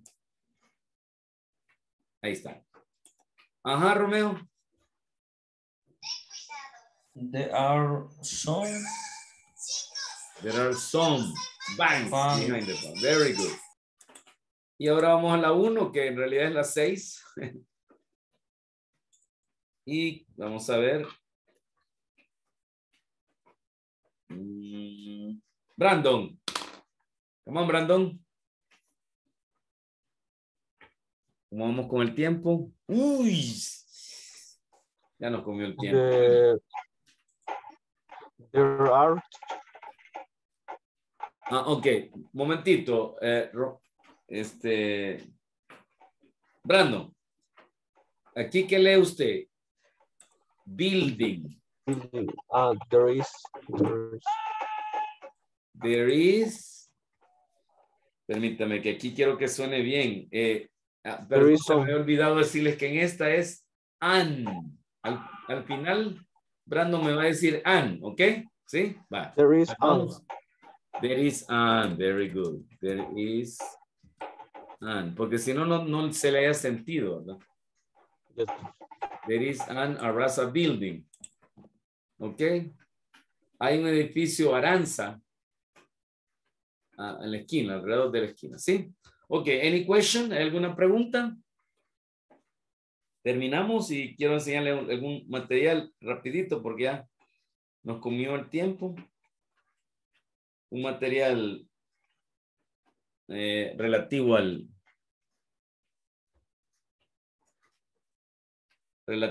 ¿cómo se llama? A este tema. Ok, no questions. Espero que todo les salga bien en la plataforma entonces. Y nos vamos al material aquí, permítame.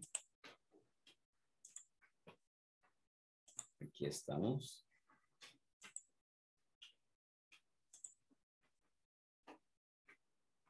Sí, permítame.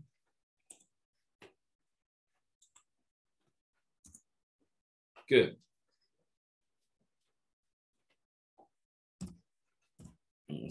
Vamos a ver, por aquí está.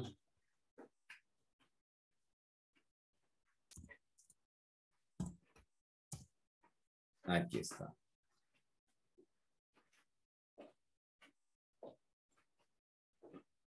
Sí, este es un ejercicio, pero no, ya no nos queda tiempo de hacerlo. Lo que le quiero mostrar es la teoría. 51, 52.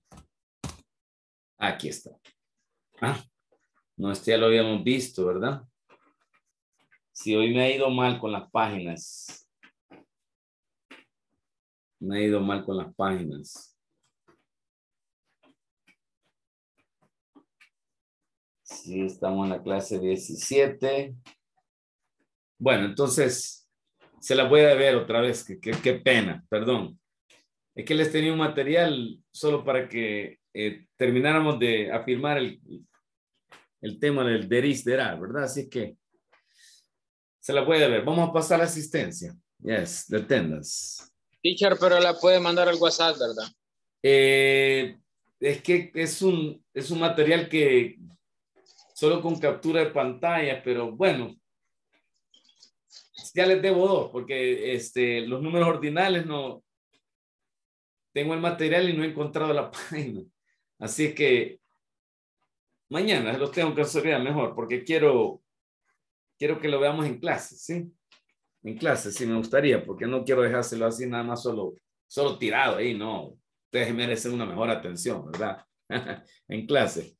Bueno, Marcela se queda conmigo y los demás pues pueden irse a la mimir después que lo llame. ¿Ok, Alejandra? Present, teacher. Good. Have a good night. Adriana? Have a good night. Present. Okay, bye-bye, Adriana. Have a good night. Bye-bye. Brandon? Present, teacher. Good night. Good night. Chamba? Night, teacher. Night. Carmen? Present. Good night. Good night. God bless you. Edwin? See you tomorrow, teacher. See you. Take care. Iris? Present, teacher. Good night. Bye-bye. Janice? Present, good night. Good night, God bless you. Dimas? Present, teacher, good Okay, night. goodbye to Sensunte, God bless Goodbye. you. Jose Mario? God bless you. Jose Mario? Good night, teacher, present. Good night, God bless you. Jose Mario? Take care. Bye. Juan? Good night, teacher. Good night. Mario? Present teacher, good night. Good night. Marlene? Present, teacher, good night. Good night. Nilton? Rodrigo? Present, bye-bye. Bye-bye. Romeo? Present, good night. Good night. Sara? Estuvo con nosotros Sara, bueno. Esmeralda? Tampoco. Muy bien. Y Marcela. Está con nosotros, ¿verdad? Romeo, ya le tomé el asistente. Ah, sí. Sí, ya estuvo. Ok, that's it. Let me see. Cabal, tenemos 10 minutos, Marcelita. Vamos a ver. ¿Algún tema que le gustaría ver, Marcela?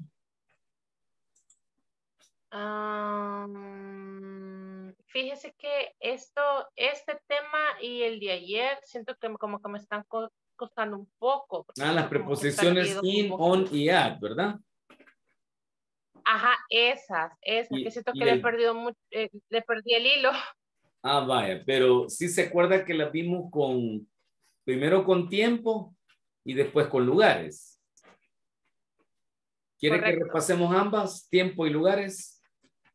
Sí. Vaya, solo quiero estar segura. Por ejemplo, cuando es horas, por ejemplo, tiempo, ¿verdad que siempre es at?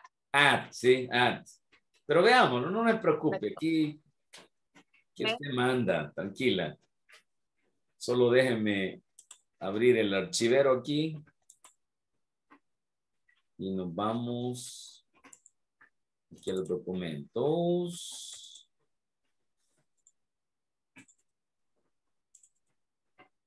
Y aquí estamos. La presentación fue la 15, creo. Se la vamos a abrir la presentación 15. No, la 16 era, perdón. Ah, no, la 15, sí, porque es de la unidad pasada, ¿verdad? Permítame. How to use questions. La 14 es how to use preposition. Aquí está. La presentación 14 era. Vaya. La 14. Permítame. Y luego la de ayer. Que fue la 16. Aquí está. Vaya. Ahora se la compartimos a Marcela y...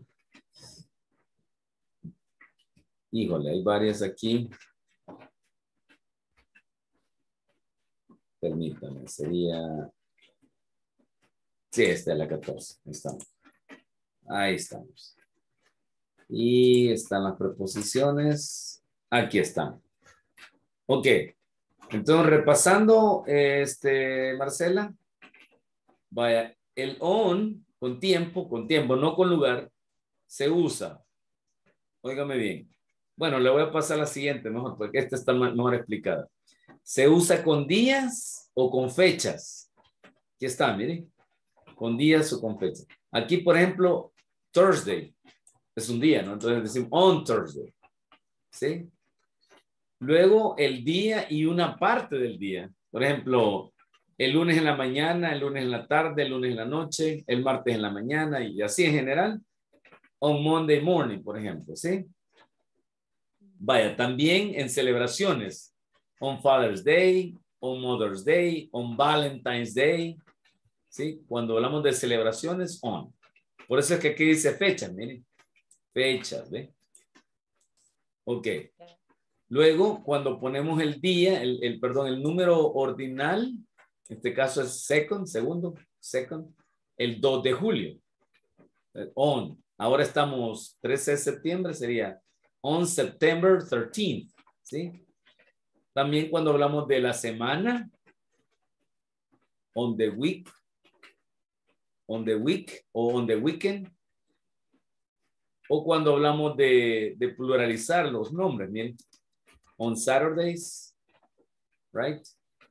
Y aquí el día de la semana. ¿Sí? Entonces, cuando hay fechas y días, on, ¿sí?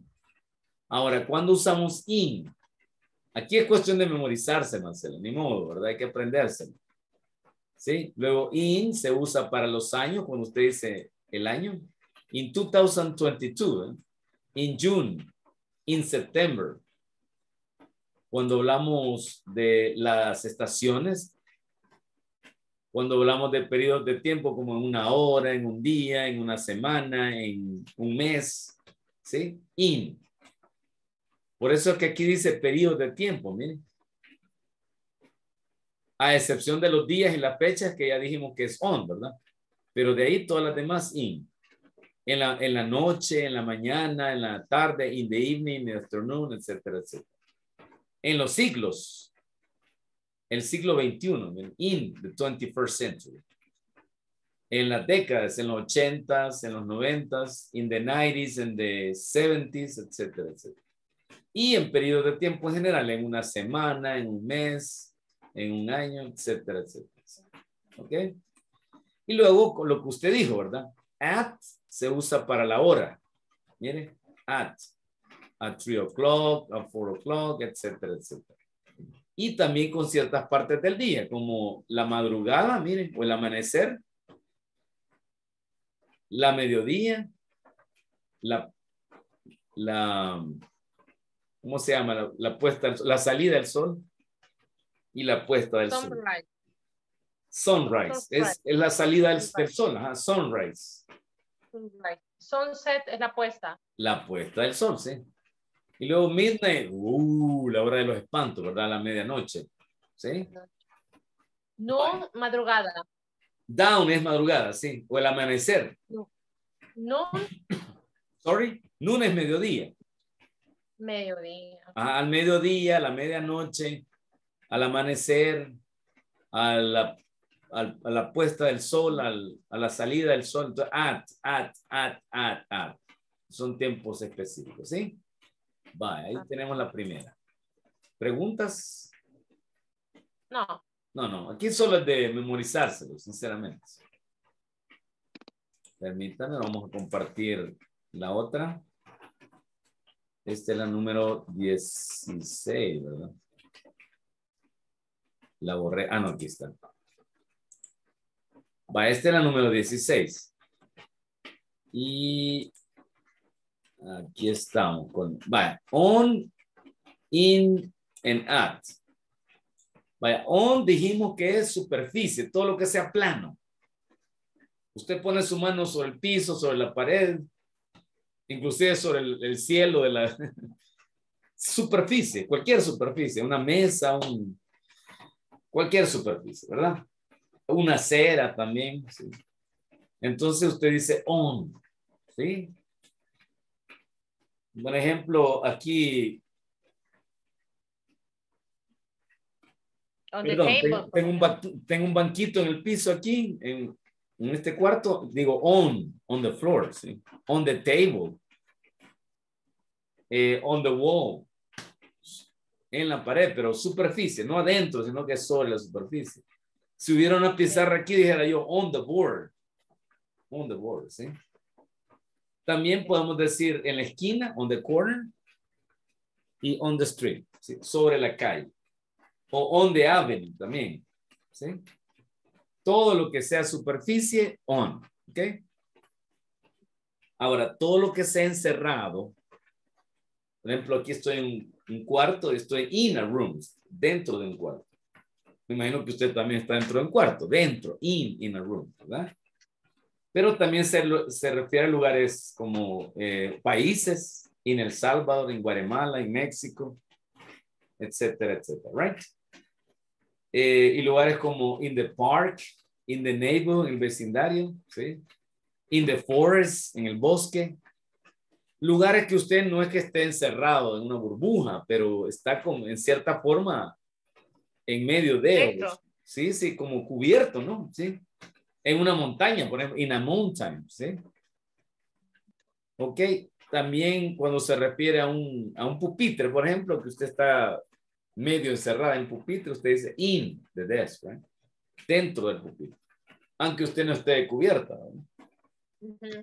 Ajá, o se mete a una piscina, in the swimming pool, quizás no se ha metido totalmente, está afuera ahí en el agua, pero está parcialmente, usted está dentro, ¿sí? Entonces, superficie on, cuando está dentro de algo, in. Y cuando está en un lugar específico, por ejemplo, está en el trabajo, en el banco, en una reunión, en la esquina de un cuarto, en la esquina de una calle, ¿sí? Usted dice at the corner, at work, at the bank, at the meeting room, etcétera, etcétera, lugar específico, at. Ok, entonces, on, superficie, in, lugar encerrado, y at, lugar específico.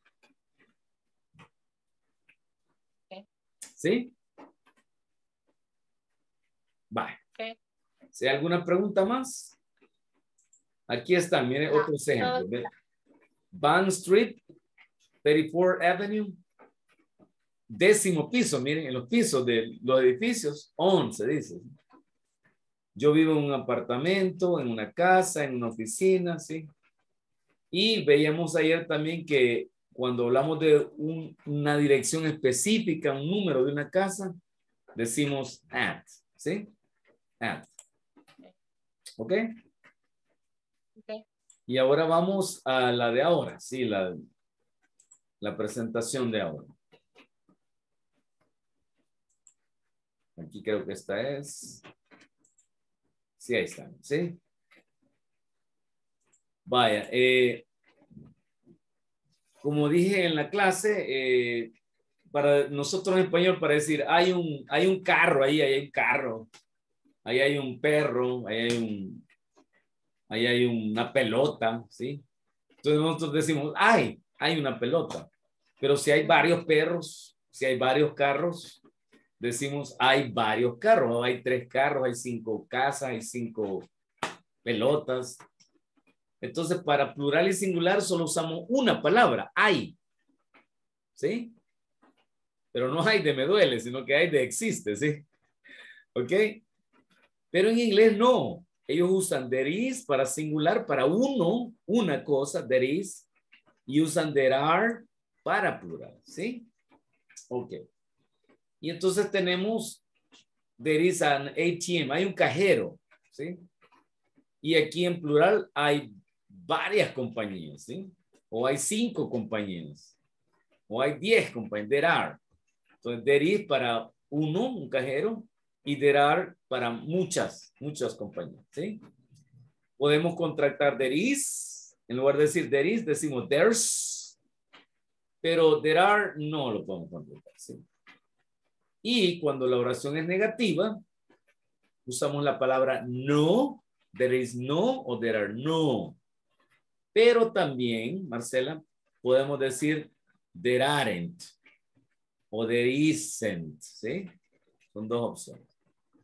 ¿Estamos hasta ahí, Marcela? Sí. Va, pregunte, porque aquí usted dirige la orquesta. Usted me dice si regreso, más ejemplos. Sí, no, lo que sucede es que, es que eran como, o sea, sí estuve atenta a la clase, pero ese principio, o sea, el principio de la clase sí no logré captar porque... No lo había captado. Pero sí, pero al final sí, conforme fue avanzando la clase, como que le fui agarrando sentido, el hilo, ¿verdad? Sí. Ya le agarré sentido y lo que usted me está diciendo, entonces ya encuentro más. Sí, más lógico. Vaya, pero falta una cosa bien importante, las preguntas, miren. En lugar de decir there is, decimos is there. Le damos vuelta a la cosa, ¿verdad? Sí, pero lo voy a hacer más grande, permítanme. Para que usted lo vea. Aquí estamos, miren. En lugar de decir there is, decimos is there. En lugar de decir there are, decimos are there. O sea que le damos vuelta a la cosa, ¿no? Y decimos, ¿hay un balcón? Y contestamos con el mismo, yes there is, o no there isn't. Are there closets? Yes, there are. O no, there aren't. ¿Sí? Esas son preguntas. ¿Ok? Obviamente le voy a mandar esta presentación al grupo, Marcela, y ahí usted puede salir de dudas. De lo que usted quiera, ¿verdad? ¿Ok? ¿Hay alguna pregunta extra, Marcelita? No, teacher. No, solamente. vaya. Los consejos de siempre, ¿verdad? Por favor, escuche música en inglés. Trate de ver una película por lo menos a la semana de inglés. Muñequitos, comedia y romántica es lo más recomendable. ¿Sí? Okay. No le recomiendo otras películas porque en las de horror solo gritando aparece la gente y descabezando ahí. Casi no hablan, ¿verdad? Y en las de acción sí hablan demasiado rápido y muchas malas palabras. Así que mejor le recomiendo las de comedia, románticas y películas de muñequitos. Especialmente, déjeme ver si tengo buena memoria, es bebé el que usted tiene, ¿verdad? Es niño, varón. Varón. Sí, ahí puede escuchar el niño, sí. Tenía 3 años, creo que me dijo. 5. 5, sí, pues sí, perdón. Disculpe mi mala memoria, pero 5. Está perfecto para aprender inglés. Vamos a ver si me acuerdo el nombre. ¿Diego? No. No. ¿Ernesto? Danilo. ¿Perdón? Danilo. Camilo. Danilo. Ah, Danilo. Ah, pues no, No, me lo había Danilo. dicho. No me lo había dicho. ¿Verdad? Danilo, Danilito. No. Ahí está Danilito. Póngale las películas en inglés. Y si reclama, dígale, no, solo así está, dígale. Y si no las ve, mire Marcela, si no las ve, ahí deje que suenen. Ahí deje el tele encendido. Él, aunque no quiera, las va a estar escuchando. ¿Sí? Igual usted ahí ande dando vueltas y ahí deje el tele encendido, escuchando, ¿sí? ¿Ok? Esa es la clave, estar siempre en contacto con el inglés. ¿Ok? Perfecto. Ok. Any other question? ¿Hay alguna otra pregunta, Marcela? Si no, queda libre. No. Bye. Muchas gracias. Have a good night. Bye bye. See you tomorrow. Bye. Primero Dios.